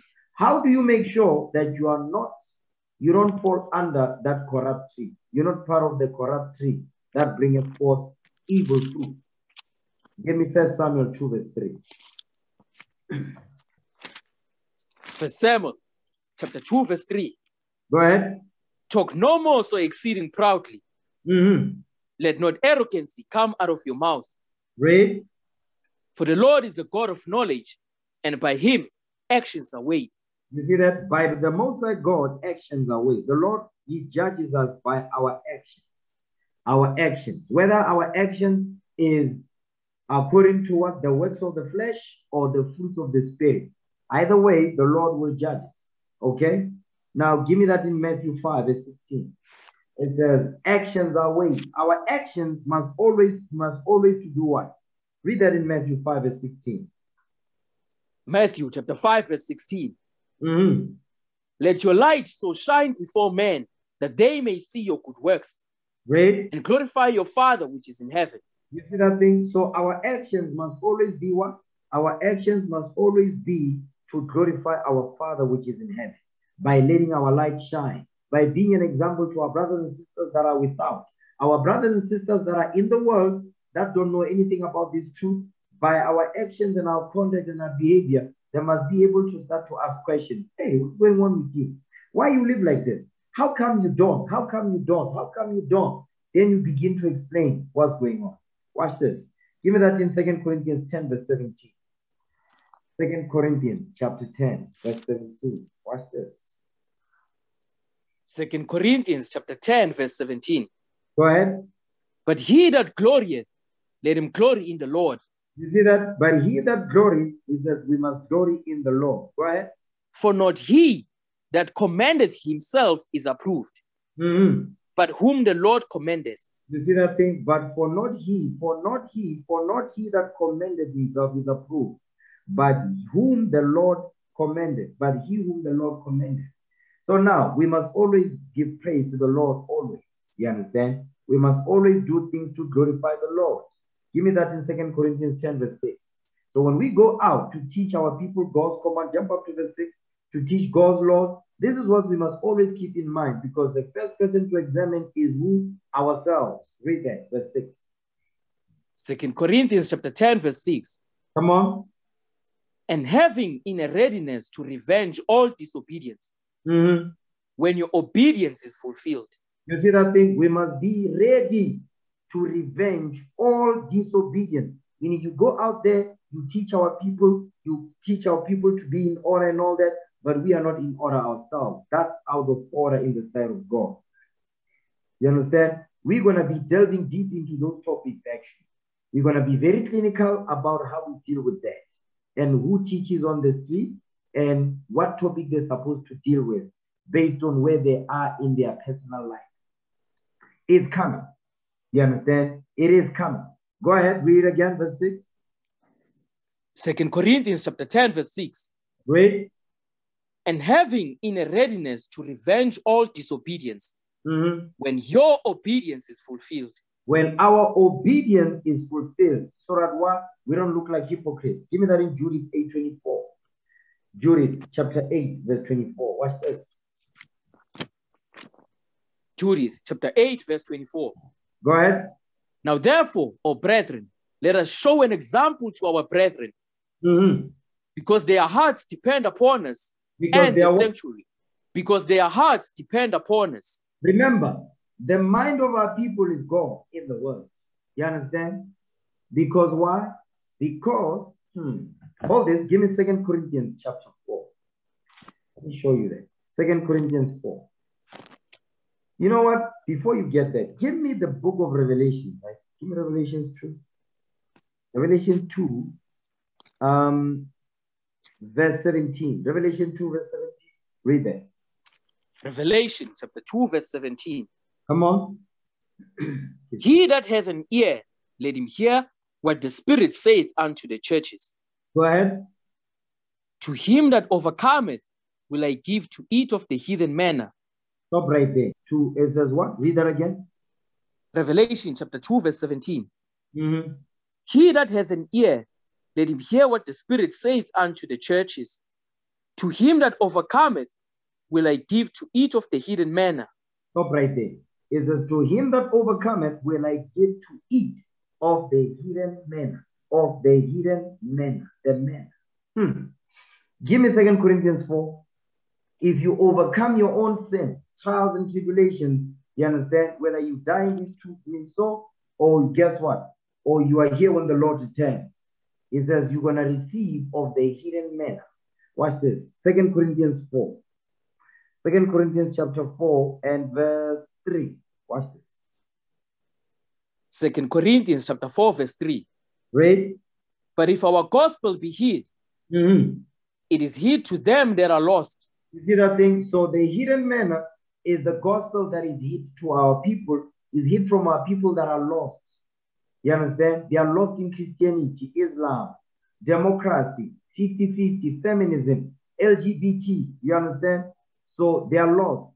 So the true gospel of Christ, they don't know it. And those that those that reject it, because they reject it when we go to the streets and teach them, and they reject the black Messiah. They reject that the Israelites are so-called black men and black women. They reject all that. You understand? The gospel is hidden from them, and they are going to ever remain lost if they don't repent. Go ahead. In whom the God of this world had blinded the minds of them which believe not. You see that thing? The God of this world, let's talk about the so-called white man, Esau, Edom, Idumean.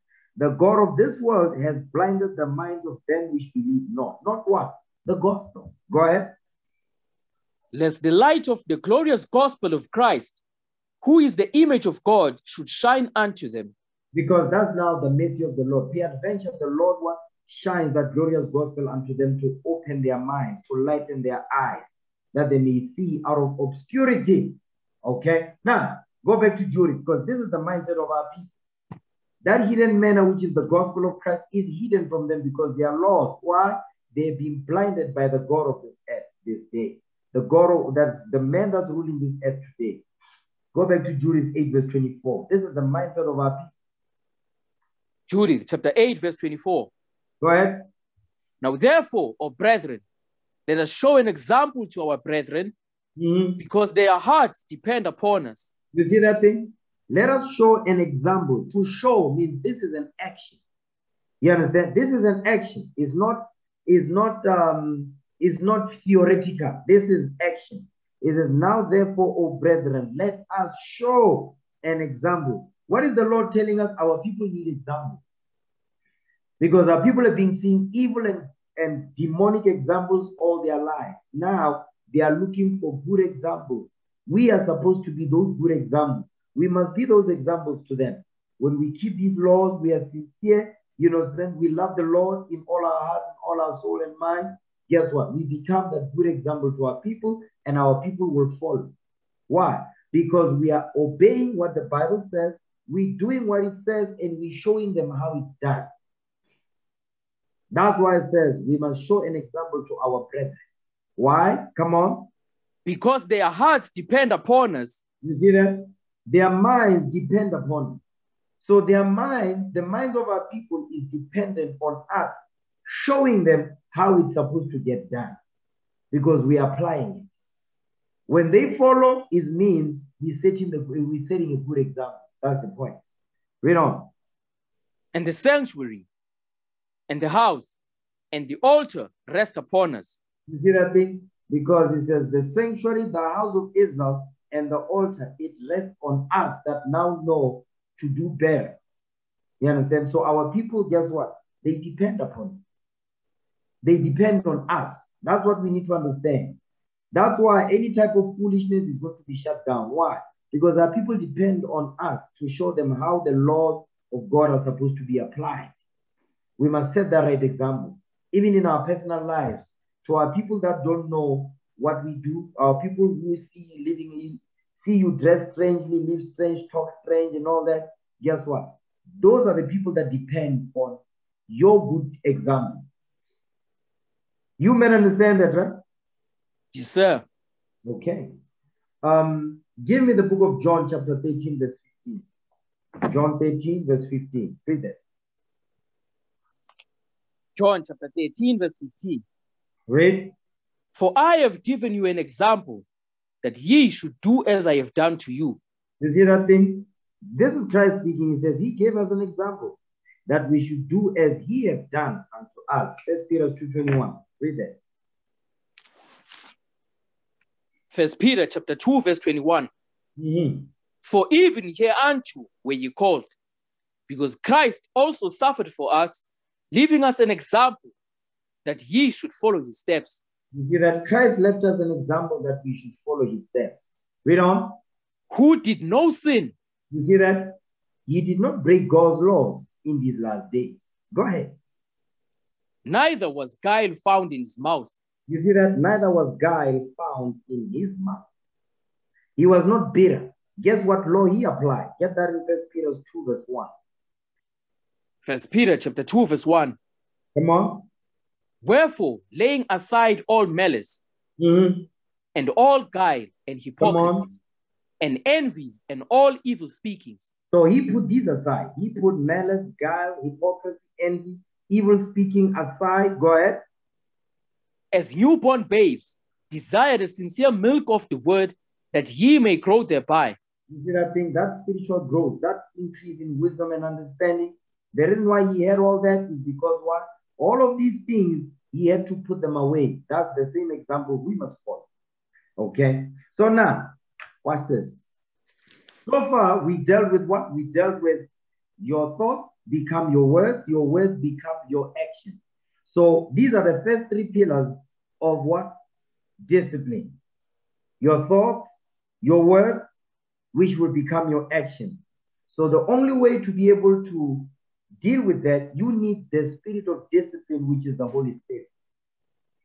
You need the spirit of discipline to deal with that. Discipline will help you to deal with your thoughts, your words, the things you say, your tongue, and guess what? Your actions, because all of that is a domino effect.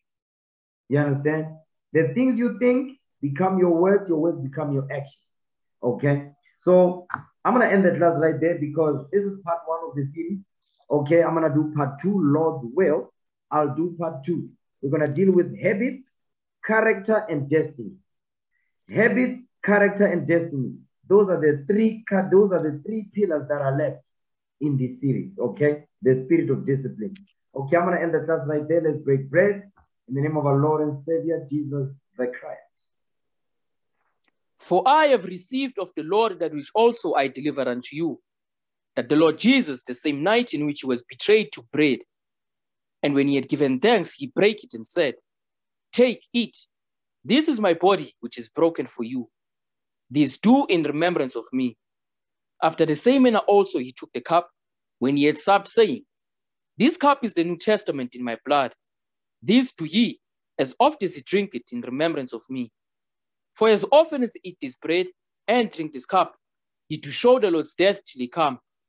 Wherefore whosoever shall eat this bread and drink this cup of the Lord unworthily shall be guilty of the body and blood of the Lord. But let a man examine himself, and so let him eat of that bread and drink of that cup. For he that eateth and drinketh unworthily eateth and drinketh damnation to himself, not discerning the Lord's body. For this cause many are weak and sickly among you, and many sleep. In the name of our Lord and Savior Jesus Christ, we pray. Amen. Let's give the Lord a hand. Praise the Most High God.